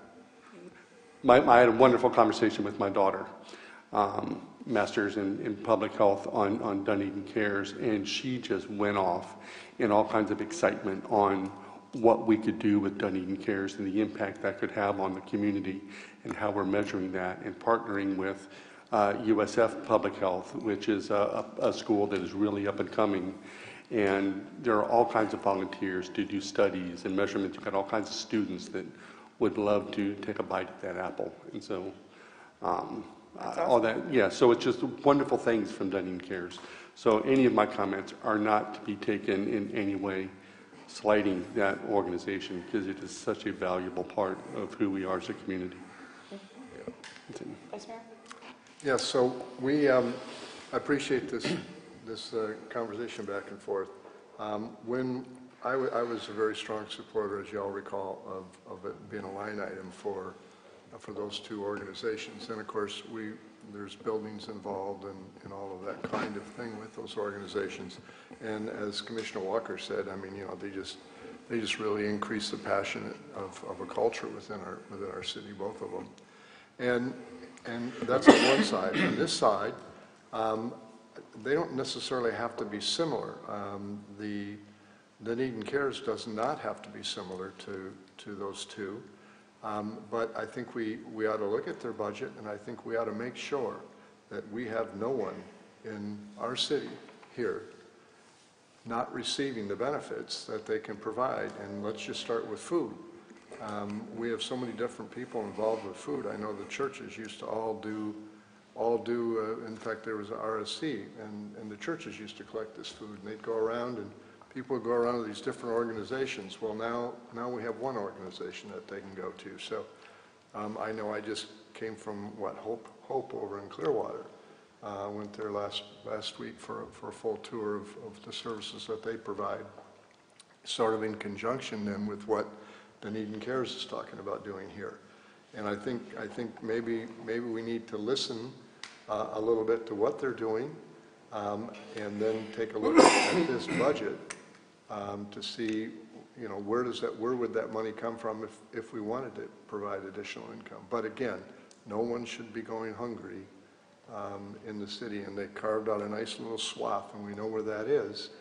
And we have people that are hurting in Dunedin, and we've talked about that before. So I think another look just for that organization would do us no harm, not in relationship or counter of the other two, but just in relationship to what it is that we wish to provide in this city. So the other two are very, very important, and now we have a third one that's coming. Remember, it came from Social Services Committee. Ed broke out. We did the 501c3, and then we at that time said we don't want anybody going hungry here, and this is the way we'll do this. And it was going to be a separate organization, and they were going to go out and collect these funds. Well, now we're supporting them, and that's great. I don't know whether this number is large enough or not, but I know we have people that are hurting. So I think we ought to look at this. Maybe just pull it out and just to look at it as a separate thing that we just sort of discovered, although it's been there all along and it's been in front of us all along. I know our church is doing it this week, big drive again. So the drives continue. Let's take a look at it. Let's look at it. That's important. Yeah, I have a few stuck comments.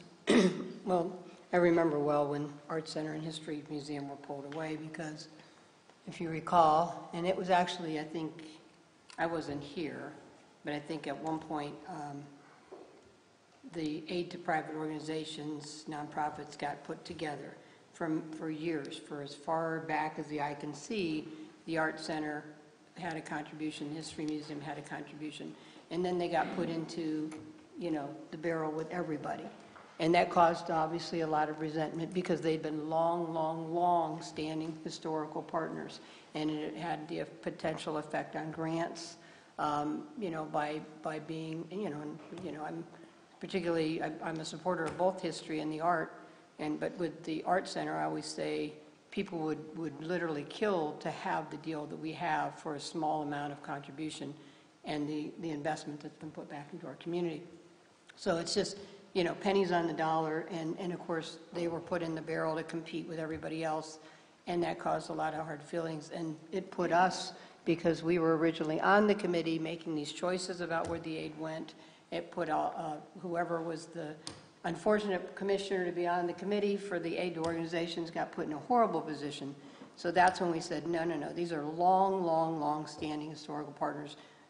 Let's not do that. You know, just at some point it just felt kind of gamey for them. So then we go to everybody else is competing for dollars. Certainly, you know, big supporter of Dunedin Cares. When the Social Service Committee first got formed, I was actually Director of Health and Human Services for Pinellas County, overseeing a lot of social services stuff throughout the county. They asked me to come and speak. And, you know, they were motivated, they wanted to do things, and obviously Ed was great at, I think, one of the, you know, the key people in getting Dunedin Cares. And I think as we've moved through aid to organizations, we've always, each commission has kind of given Dunedin Cares the top spot because of what they do. They've always kind of had that. So that being said, you know, I think we just have to be careful, because if we put somebody like that in there, even though they're doing something really important for people here, I don't know, does the Scottish Arts Foundation feel like they should be a long-time historical, you know? Yeah, I just... Oh, yeah, you're going to hear it right after think this meeting. You probably already have an email. That being said, I think we approach it differently a little bit. It's like, what is our philosophy on helping people in the city of Dunedin, whether it's food, whether it's mental health, whether it's housing? You know, I mean, and are we making sure we're thinking about all the things that are available countywide as well? Because, of course, there's a significant amount of money that's put from a countywide budget to help with those things. And of course, we give money to 211 in a very modest way, and that helps people connect with some of those things. So I think if we're going to look at this too, that's the way we should look at it, is like, if we're going to kind of go down a little bit of this road, and Dunedin Cares has been just a model of trying to take us there a little bit, what's going to be our philosophy with that? How far down, and are we making sure we're making sure that we're, how do I want to say, linking it with other services throughout the county and being smart about how we're headed. And I say that as somebody who sat in that seat as a director on countywide programs and would see different nonprofits start up and almost be competing with each other. And I'm not suggesting that with Dunedin Cares. I think Dunedin Cares has done an amazing job of doing its own great thing for Dunedin. But again, I just say it might be a bigger conversation for us. And I appreciate the fact that you brought it up, because I think it may be time for that conversation, because there definitely are a lot of needs out there, not just food, mental health. Mental health is huge. So. If I can just add something, I mean, maybe, and again, we're kind of getting down to the wire because we're in June, right? And you all have already had, I don't know, any number of meetings about... Countless. Right, about budget stuff. And I'm not saying this is what should happen, but maybe it's just giving them the line item of what we already normally give.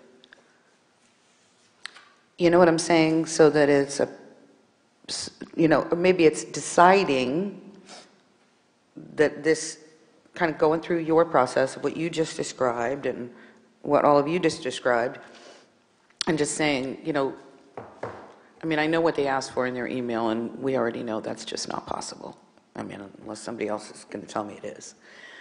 But maybe it is just a point of saying, this is a partner, discussing, saying, okay, this is a long-term partner that we feel is necessary, that should be listed individually. I don't know, because we are so far along in the budget game.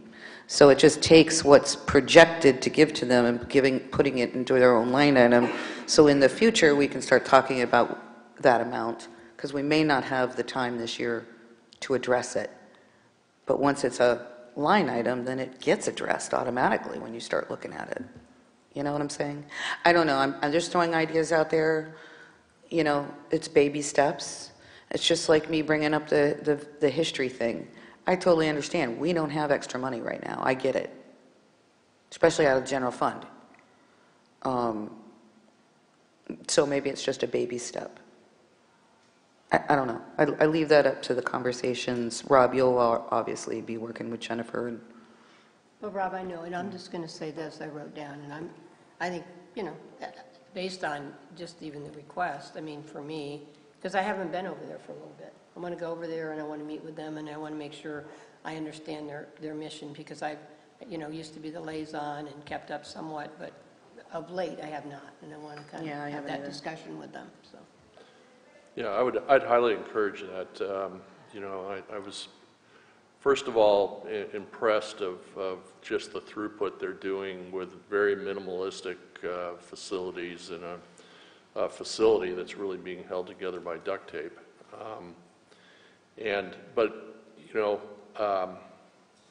I was extremely impressed, not to repeat myself, but I was extremely impressed with how they have really broadened their scope of offerings and proactively gotten people to come and donate their time, from mental health counselors to, insurance experts. And I think that part's significantly important. But, we kind of have this, the community has this incredible wealth of things that make this community so unique. And I don't want to, Dunedin Cares is very important. I certainly don't want to diminish the, Dunedin Fine Arts Center, because there's hard, to the best of my knowledge, there's nothing quite like the Fine Arts Center in any other community. No. And largest teaching establishment in the state. It's amazing. So, as a city, I strongly believe that we should be supporting these efforts, but I understand that we have a finite, amount of resources, finite budget, and, we have to make some decisions. But, in my opinion, the organizations on here all have a very unique contribution to the city of Dunedin, and, I think we'll have to make some decisions. Certainly, we're all going to be having discussions, but I think this is an important dialogue because, again, to the point of Dunedin Cares, I think that they've reached a level where we need to consider that. So. Jennifer, do you feel like you understand what we're saying? I do. I think we have consensus direction to pull out Dunedin Cares, to name it something other than probably these. And I don't think we have direction as far as the amount to dedicate to it. No. So I think what I'd like to do as staff is just look at it historically, because sometimes, as you know, I mean, we purchased a van or, and a walk-in cooler and those types of things. So I just want to get with staff to find out what we've done in the past to make a recommendation for the future. Well, and I'm also going to say, one of the things that never gets shown on our budget is, what we're spending on the buildings for the Art Center and the History Museum. I think those things need to be in. I don't know where we show that. I don't remember where we show that anymore. It used to be all together, like it was on a page somewhere. I mean, I think it would be good on here, even if it's just a footnote. We typically, actually, Mayor, when we bring back aid to organizations to you, that's when you see those figures, because it's important to know how much we're spending in kind. Right, and maybe that's just saying, maybe those are some of the opportunities we have with Dunedin Cares where it's somewhat in kind. What if it is us applying for a grant and doing the work for that for them? Mm-hmm. Or what if it's, we can be creative. It doesn't have to be cash all right. You know what I'm saying? So, could be effort, even though I totally understand that we are so short-staffed that effort is even problematic in some ways. Mm-hmm. I think we could be creative on it. Yeah. That's a good point. Mm-hmm. And I don't know what those needs might be. That would be something that you would have to. Right. Mm-hmm. Of course, they've been really good at getting in kind from different ways and different businesses. Yeah. They really have. They've been. Well, and that's great. Yeah, they have been extremely aggressive. They are. They're wonderful. Yeah. Okay. All right. Everybody okay with where we are? Everybody feel like you're going to come back with that narrative, and Jennifer's going to look at Dunedin Cares and Vinnie. History stuff. Okay. See what's what. Okay. All right. So now we'll go to informational items. Didn't get any emails, so don't know if there was commission discussion from anybody. Didn't see anything. So we'll jump to city clerk's update. Anything?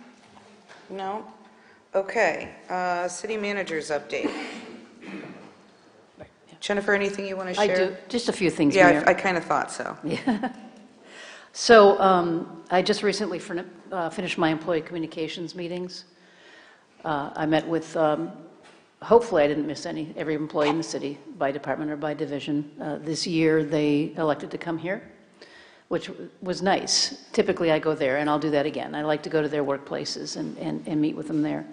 I went over the current status of the class and comp study, and I actually went back to the beginning of the class and comp study to talk a little bit about the genesis of the class and comp study itself, which, as you know, started during employee communications, and then talk about exactly what our status is right now. I talked to them a little bit about a budget, our budget, fiscal year 2024, and your deliberations as far as that budget goes. I talked to them about our Juneteenth celebration, which I'm going to speak about in a moment, and then also talk about recruitment in the city and our current situation as far as labor shortages go. And had some really good discussions with the employees as far as ideas to recruit and retain our employees. And some of that we're going to put into play. Others we can't. I mean, it's just not financially feasible, but some really good suggestions. And then I'll go back to the employees again after we've adopted the budget and meet with them, as I said, in their workplaces. the current situation with our employees is they want the class and comp study to be finished, and we're zeroing in on that, if you will. So do we. Yes, I know. That's what I told them. The commission we. is dogging that. I think we're setting up meetings. We're going to be meeting with Commissioner Franny here shortly. They want us to continue aggressive recruitment. They want us to plug those holes, which we are. And I shared with them that we are all competing in this labor market. Every city, the county, there's an interesting article in the state as well. And so, that we will continue to do our best. Overall, I mean, we have, as you know, just one of the best workforces, I feel, in the entire state. They ask really good questions. And those questions that I couldn't answer, I would email later on, but I think we got all of them. This one, I had all the directors sitting in on those meetings as well, and that was really, and their supervisors, and that was really very helpful. Sometimes I like to meet just with them, but this time the directors were there, and as I said, that was very helpful. We had a Hurricane Expo, which was very well attended, and I'm grateful to the Chamber of Commerce and to Sue and Nicole for putting that Hurricane Expo on. I think it was really very helpful. We also did our hurricane drill, and that is a drill that we do in-house to prepare for hurricane season. One of the things that we're talking about right now is activating this building when there is a hurricane in terms of during the storm, if it's a Category 3 or less, and after as well. We have a beacon now in the community that we can use to serve our community that we haven't had before, in terms of setting up cooling stations, which we really needed during Irma when people were out of power, as far as setting up a centralized location for FEMA and small business aid and those types of things. So we talked a lot about that. Cell phone plug-in? Yes, cell phone plug-in. We're actually reviewing cooling stations and cell phone plug-in in that opportunity. But really, the entire building is an opportunity for a cooling station because we have the generator, and the building is constructed for a Category 3. It's not a shelter, but it should withstand an even stronger storm and be operational after that. So we have an excellent opportunity here. And just the Juneteenth event that we had last Thursday, I know that a few of you were able to attend, and we're grateful for that. It was well attended by our employees. I think about 200 of our employees were able to attend. We did a series of in-service community events in the morning, if you will. I did the Habitat for Humanity, and I can tell you it's warm out there. It really is. We painted. It is. 12 of us painted an entire house in an hour and a half, which is pretty cool. Commissioner Gao was there. And we had a number of other events. We cleaned up the entire causeway. A group of employees cleaned up. Did you do that, Catherine? Yeah, Catherine was on the causeway. On my way to my house painting event, I drove along County Road 1, and employees from the water treatment plant were cleaning up the road, picking up trash. On my way back, and this is a sight that honestly brings tears to my eyes. On the way back, those same employees were all the way down by Virginia on County Road 1, cleaning up trash. Yeah. So, in the heat, and then they all got here and had lunch, and everybody had such a great attitude. We had a really good time together, which is important. Because we have so many different facilities here in Dunedin, we were able to consolidate a lot of departments here, but still we have facilities, and those employees never see each other and never have a chance to talk about their roles in the city. And then the Diversity Jeopardy was just a lot of fun. It really was. I was actually in third place for about 2 questions, and then, fell off the page entirely. But Chief Naylor from the fire department won, and he was awarded 10 hours of leave time, which he donated to someone who needed it. Yes. So it's that kind of a thing that we were able to accommodate and really enjoy the day. And then, of course, the Pride events this month, and there's just so much going on in the city, and it's just a great time, I think, over the summer in all the events that we're having, and I'm really enjoying them, and they really convey what Dunedin is, I feel. So, thank you, Mayor. Okay, any questions to the city manager? Anything you want to know about, or? No? Can't think of anything right now. Shocker. Thank you. Okay. City attorney update. Nothing for you this week. When will you bring back the full legislative thing? It'll be in July, and I think that I was talking with Nicole about when it will be presented, because we're going to divide it up like what was done last year. And so I think she's looking at a date either in July or in September. Well, it's got to be July, I think, if we're going to respond to anything. September is... Yeah, it's in effect at that point. I mean, most of the laws will be in Right, effect. I just think if we're going to, and I don't mean just respond by letter, but I mean respond to, like, fix. Right, well, my comprehensive... All of those things are happening? Yes. Okay. That review will come out and be circulated to the city manager, and then she can circulate to the different departments. But as far as a presentation for the commission on what's happened this last legislative I session. think we need, I mean, don't you guys agree? We need to know this stuff in July versus September? I think anything legislatively needs to happen sooner rather than later. Yeah, and even if we have to break, even if you have to break it up a little bit, Okay. like if you, don't have time because of other things, put the more important things in July and less important things in September.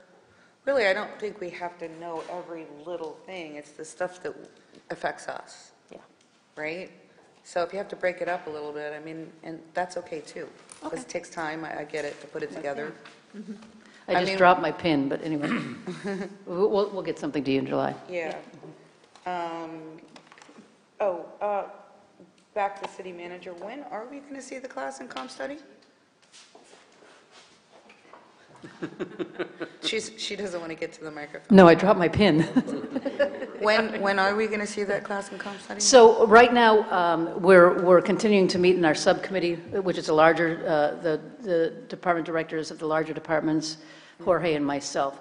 At the end of June, which we're getting very close to, we're going to have a draft of the class and comp study because the finance needs it as they develop the budget for the July 18th. So we need that locked down by the end of June. We're going to sit with Commissioner Frenier as your liaison here, as I said, sooner than later, and then we're going to sit with each of you individually to go over the class and comp study, and we will have something to the employees as soon as we can in July, probably first, second week of July.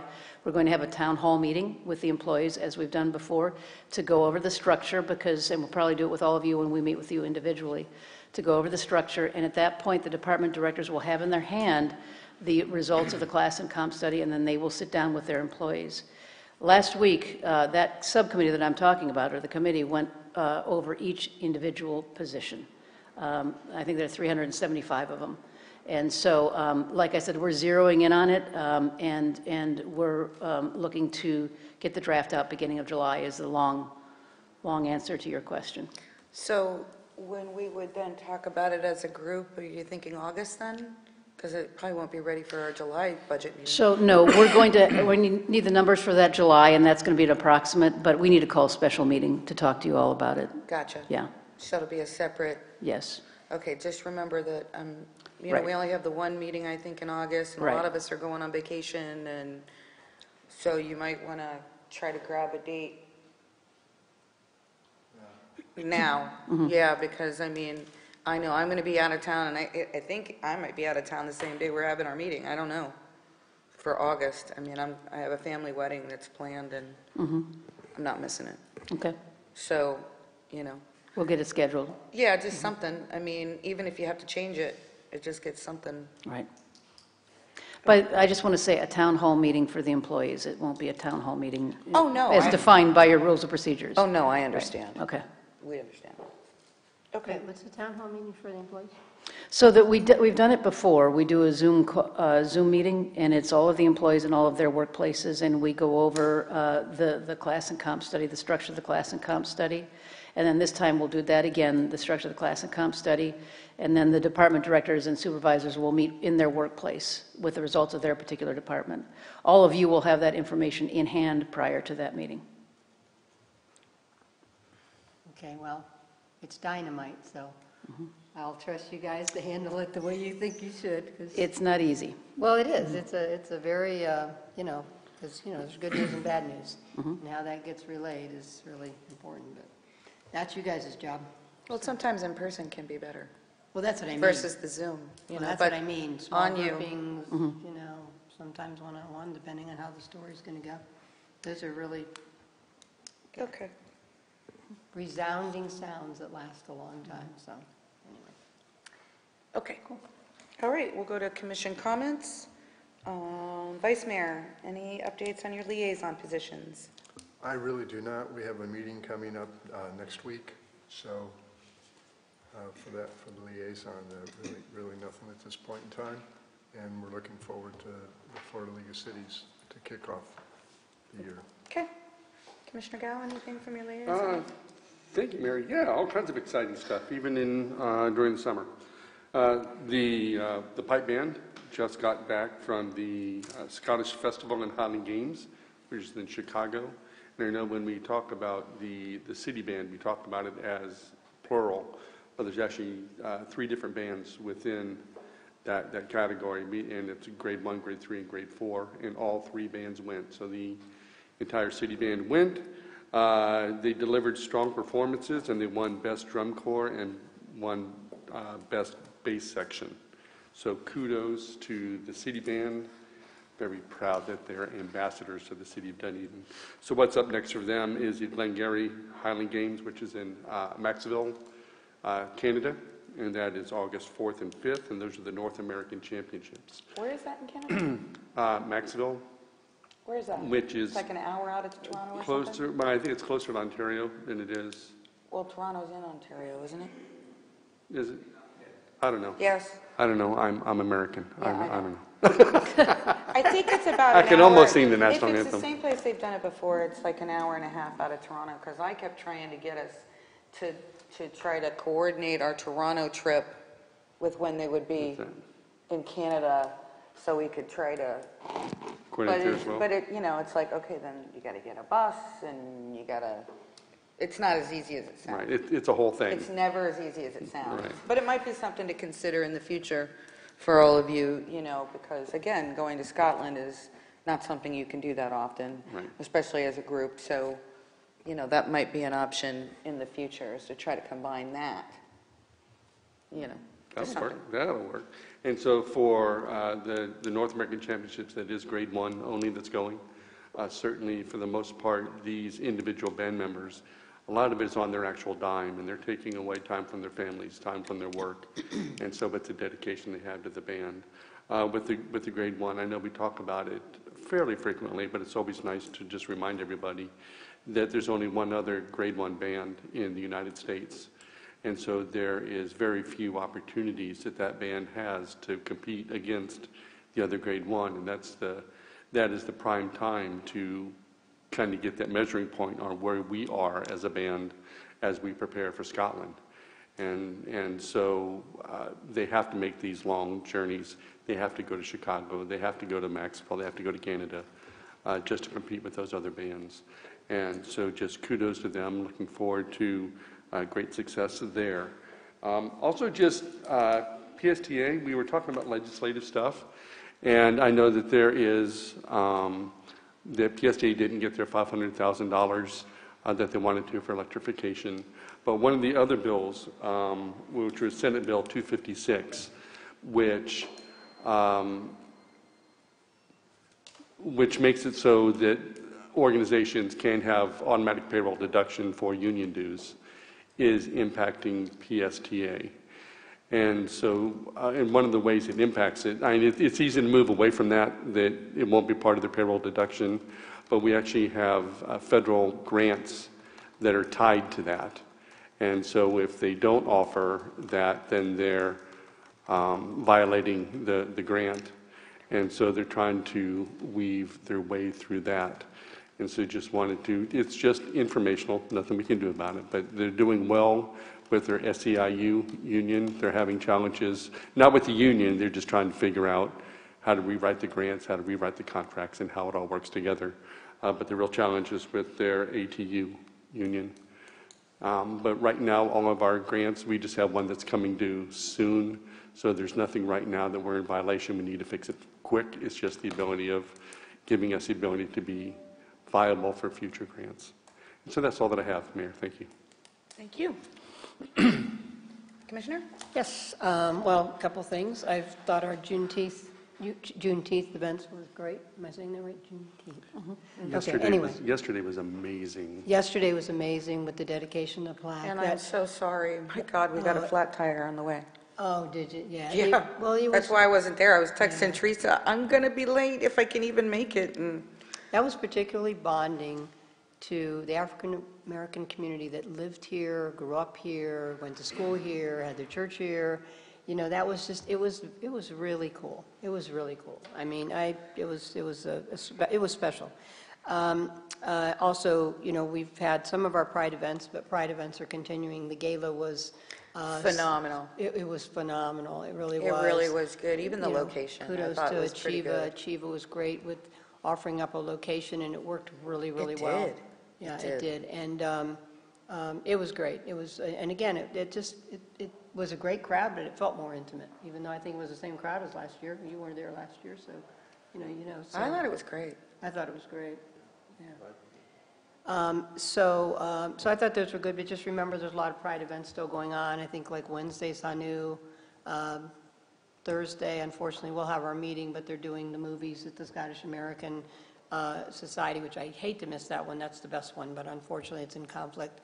And then, you know, I know that Friday is the golf cart parade and the Blue Jay game and fireworks.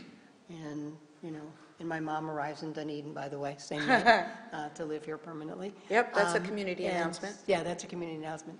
And then Monday is Pisces has an event. Yeah, we're on going to Monday the that because that's 26th. brand new. That's brand new. She's And then excited about Crown it. and Bowl will be having a closeout event, I think. We won't House be of here Beers there got for that. one, Dunedin Lanes has one, so. Yeah, we won't be here for the Crown and Bowl. I think we leave that Thursday to go to Toronto. Anyway, lots going on, so please, you know, try to take part. It's, people are excited and they've jumped in, and that's a great thing.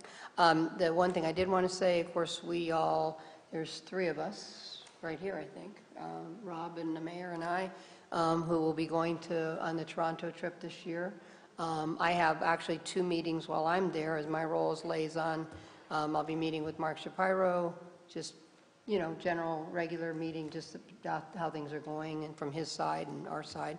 And then we actually have a meeting on the Jaywalk Art Project that was expected to be at the stadium, but it kind of got stalled out because the Jays wanted to have some input from their top leadership, so we've got a meeting set for that. And actually, Elizabeth Brinklow is going to be coming along with the chamber group, so she'll be in that meeting with me, explaining to some of them, showing what that is, so maybe we can get that project moving. So I think that's it. Other than that, no, I think that's it. Okay, thank you. Commissioner? Yeah, I'll just echo the fact, the event yesterday, the plaque installation was amazing. And there were a few poignant moments, but the one where the folks that had lived in that area had provided this diagram of when Pinellas Trail was actually a railroad track, and they were listing all the homes and businesses that went up and down that particular area. That really put a big explanation point on the impact of our African American community to this town, and it was very, very touching for me. Yes, the gala was great, and I think the venue was good. Turnout was commensurate with last year, and yeah, it was a really enjoyable night. So one thing I do have to ask my colleagues here, so as you all are aware, I was not on the commission last year, and about a year ago at this time, we made plans to be out of town the week of the 10th, which... Of August or July? July. And so what that impacts is the workshop and the regular meeting. And I've asked the staff to see if we can get set up on Zoom, but I certainly would like your all's approval for me to Zoom in for the meeting on the 11th and the 13th. Okay. That's not the budget thing, right? That's No, just a that's normal fine. meeting? Yeah. We've got the Marina master plan on Tuesday, and then there's the rate approval, I believe, which is happening on Thursday. So I'd like to be part of that meeting if at all possible. I don't have a problem with it, as long as we have a majority here. It's fine, right? Yes. I'm looking at Jennifer Cowan. As long as you have A majority here, physically present. for quorum, yes. Yeah. You guys okay? Yeah, that's fine. Are you going to be taking action at that meeting? Yes.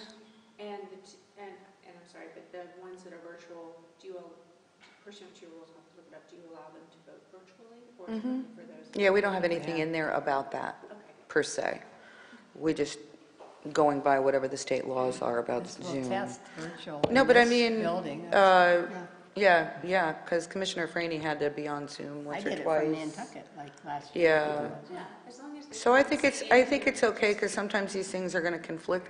I think it's really hard if you're doing it for an all-day workshop. Yeah. That's a completely different thing. Well, it's hard for the person, because you can't really articulate as much as you want to. Right. Or interrupt any of us that are irritating you or anything. Yeah, but please rest assured, now that I am on the commission, I will make sure that my personal plans align with the commission schedule. It's okay. So, yeah, no. It happens sometimes. It's just like, you can't plan when your And I'm happy to be kid's here, getting too. I married might- or something. So you know what I'm saying? That's kind of why we look at the calendar every year. It's like, oh, you know. Anything else? No, ma'am, that's it. Okay, so,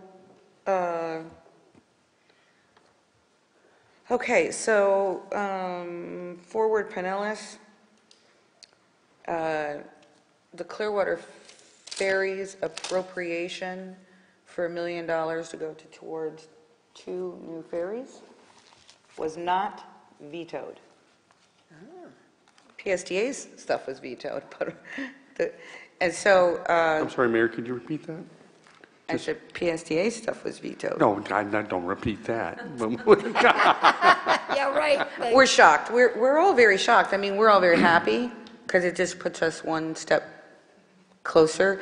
That money will go to the city of Clearwater, who will then give it off to Clearwater Ferry to purchase 2 new ferries, which are larger and I think more sturdy. So we're going to have to figure out what that is, Jennifer. But Jennifer is also working with Clearwater, and I know you've been gone, so we've got to probably jump on that pretty quickly. We're trying to make sure that our agreement with Clearwater Ferry it's more of a tri-party agreement, that our terms aren't any different than Clearwater's, and that they serve us both as municipalities, instead of each of us doing it separately and whoever gets the best deal. So Jennifer has been helping with that, and I'm sure you'll reach out this week. But that's also good news about the ferry part of it. So, so we keep plugging away at this.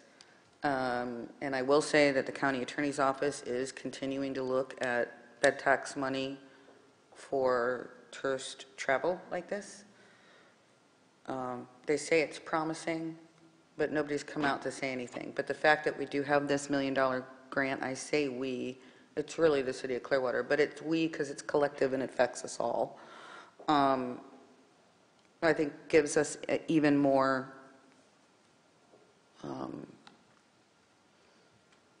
it shows the county that we are all taking this very seriously. And if we can get a tri-party agreement, it shows the county that we're all working together, trying to row in one direction. So it's just all very, very slow. But Jennifer's on it. So you all might have heard about Drew Street, been hearing in the news about Drew Street, that Clearwater Council was very concerned given some of the feedback they were given. So I thought I'd just give you some background on that so you know the facts. They did vote in favor of it 3 different times, by the way. But there are new people on their dais now. And the concern is that with the Coachman Park,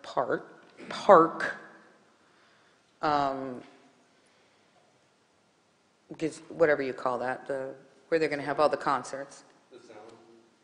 Yeah, whatever they're calling I don't know what they're calling the Coachman Park now. I don't know what they're calling it. There's going to be a name. Isn't it Imagine or something? I don't know. Is it the Sound? I don't No, know. okay. But I mean, it's, you know, you can have as many as 10,000 people there at any given time.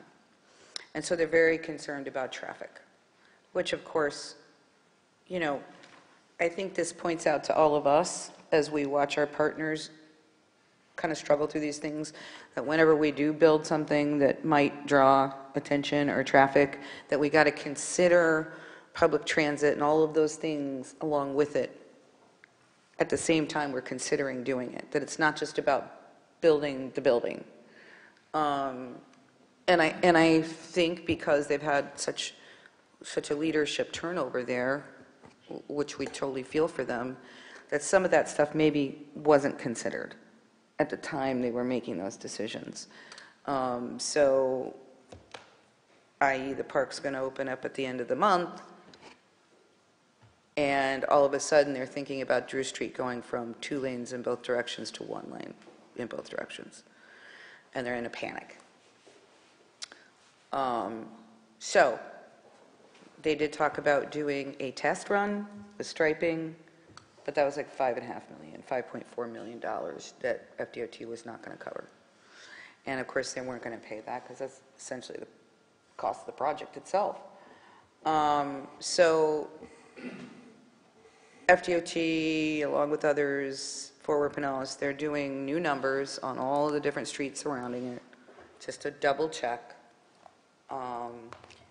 I've asked, and they promised me they're going to consider how much going from an hour trolley service frequency to 30-minute service would assist, how much that frequency on the waterborne transportation ferry thing would assist.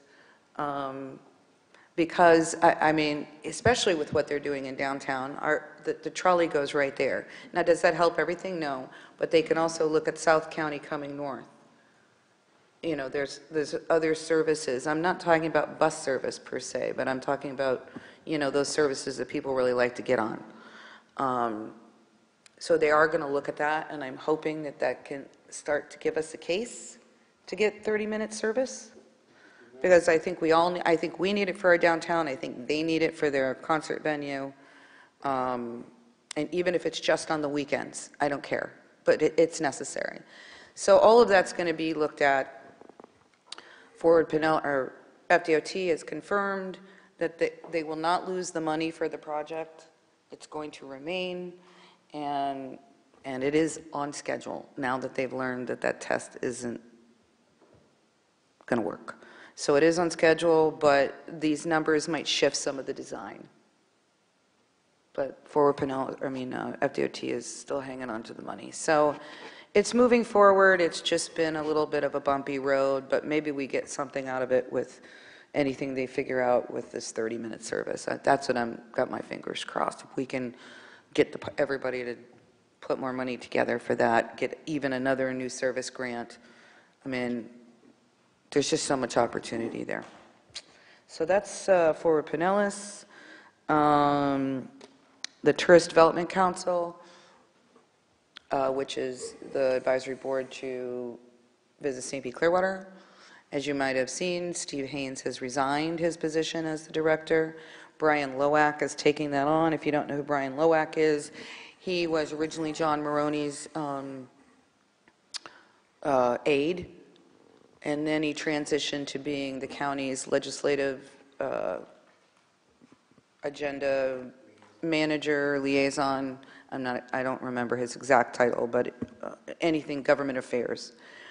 And then he was the interim director of planning and community development because they were kind of in the middle of transitioning that position. And now he is the interim CEO, director of Visit St. Pete Clearwater. So he is the jack of all trades. I had a great meeting with him last Friday.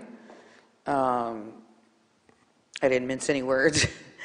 And of course, talked to him a lot about beach renourishment as well as tourist transportation, and gave all my arguments. As far as beach renourishment, there's a pot of money that goes towards beach renourishment, and there are 3 county locations that aren't considered in that mix, one of which is Dunedin Causeway, one of which is Fred Howard, and one of which is Fort DeSoto.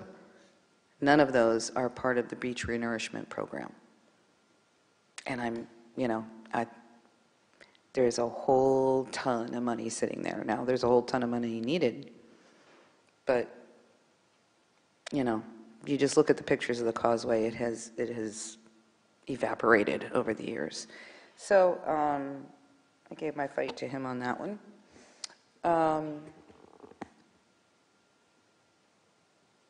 His mission is just to get the organization. It's missing a lot of positions, just like we are. Only if they have 5 department heads, or vice presidents is what they call them, they're not there.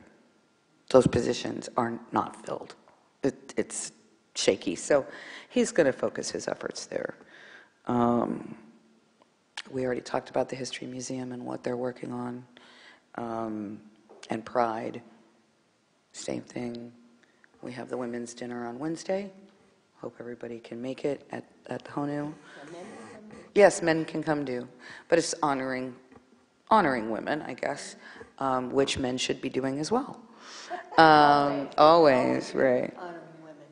I'm sure there's other things I can tell you about, but I can't think of them all. Okay. Anything else for the good of the order? One quick question. Sure. Did in fact the golf course grant make it through the budget? Actually, When I saw the ferry appropriation, I think it did. I Yeah. think it did too. and Okay, I'd like to I talk did to not see Vince. anything about Dunedin Golf Course on the veto list. I wasn't even thinking about it, to be honest. Maybe Jorge knows, wait a minute. But there was nothing on that veto list, because I read all 9 pages and then read the narrative on the separate letter. Yeah, I'd have to go back and check, but I'm almost certain last week that I saw an email that was forwarded by Harry Gross to Vince that said that it was approved. And how much was that for? 500,000. 500,000. For the greens? Yes. For historic, right. I mean, there's a whole process that has to be followed, in order to get the funding, but it was approved. It was not vetoed. Ha! That's great. That helps. so much. You already know what I'm thinking. Okay. So that's where PSEA's electrification money went. Yeah. And golf course.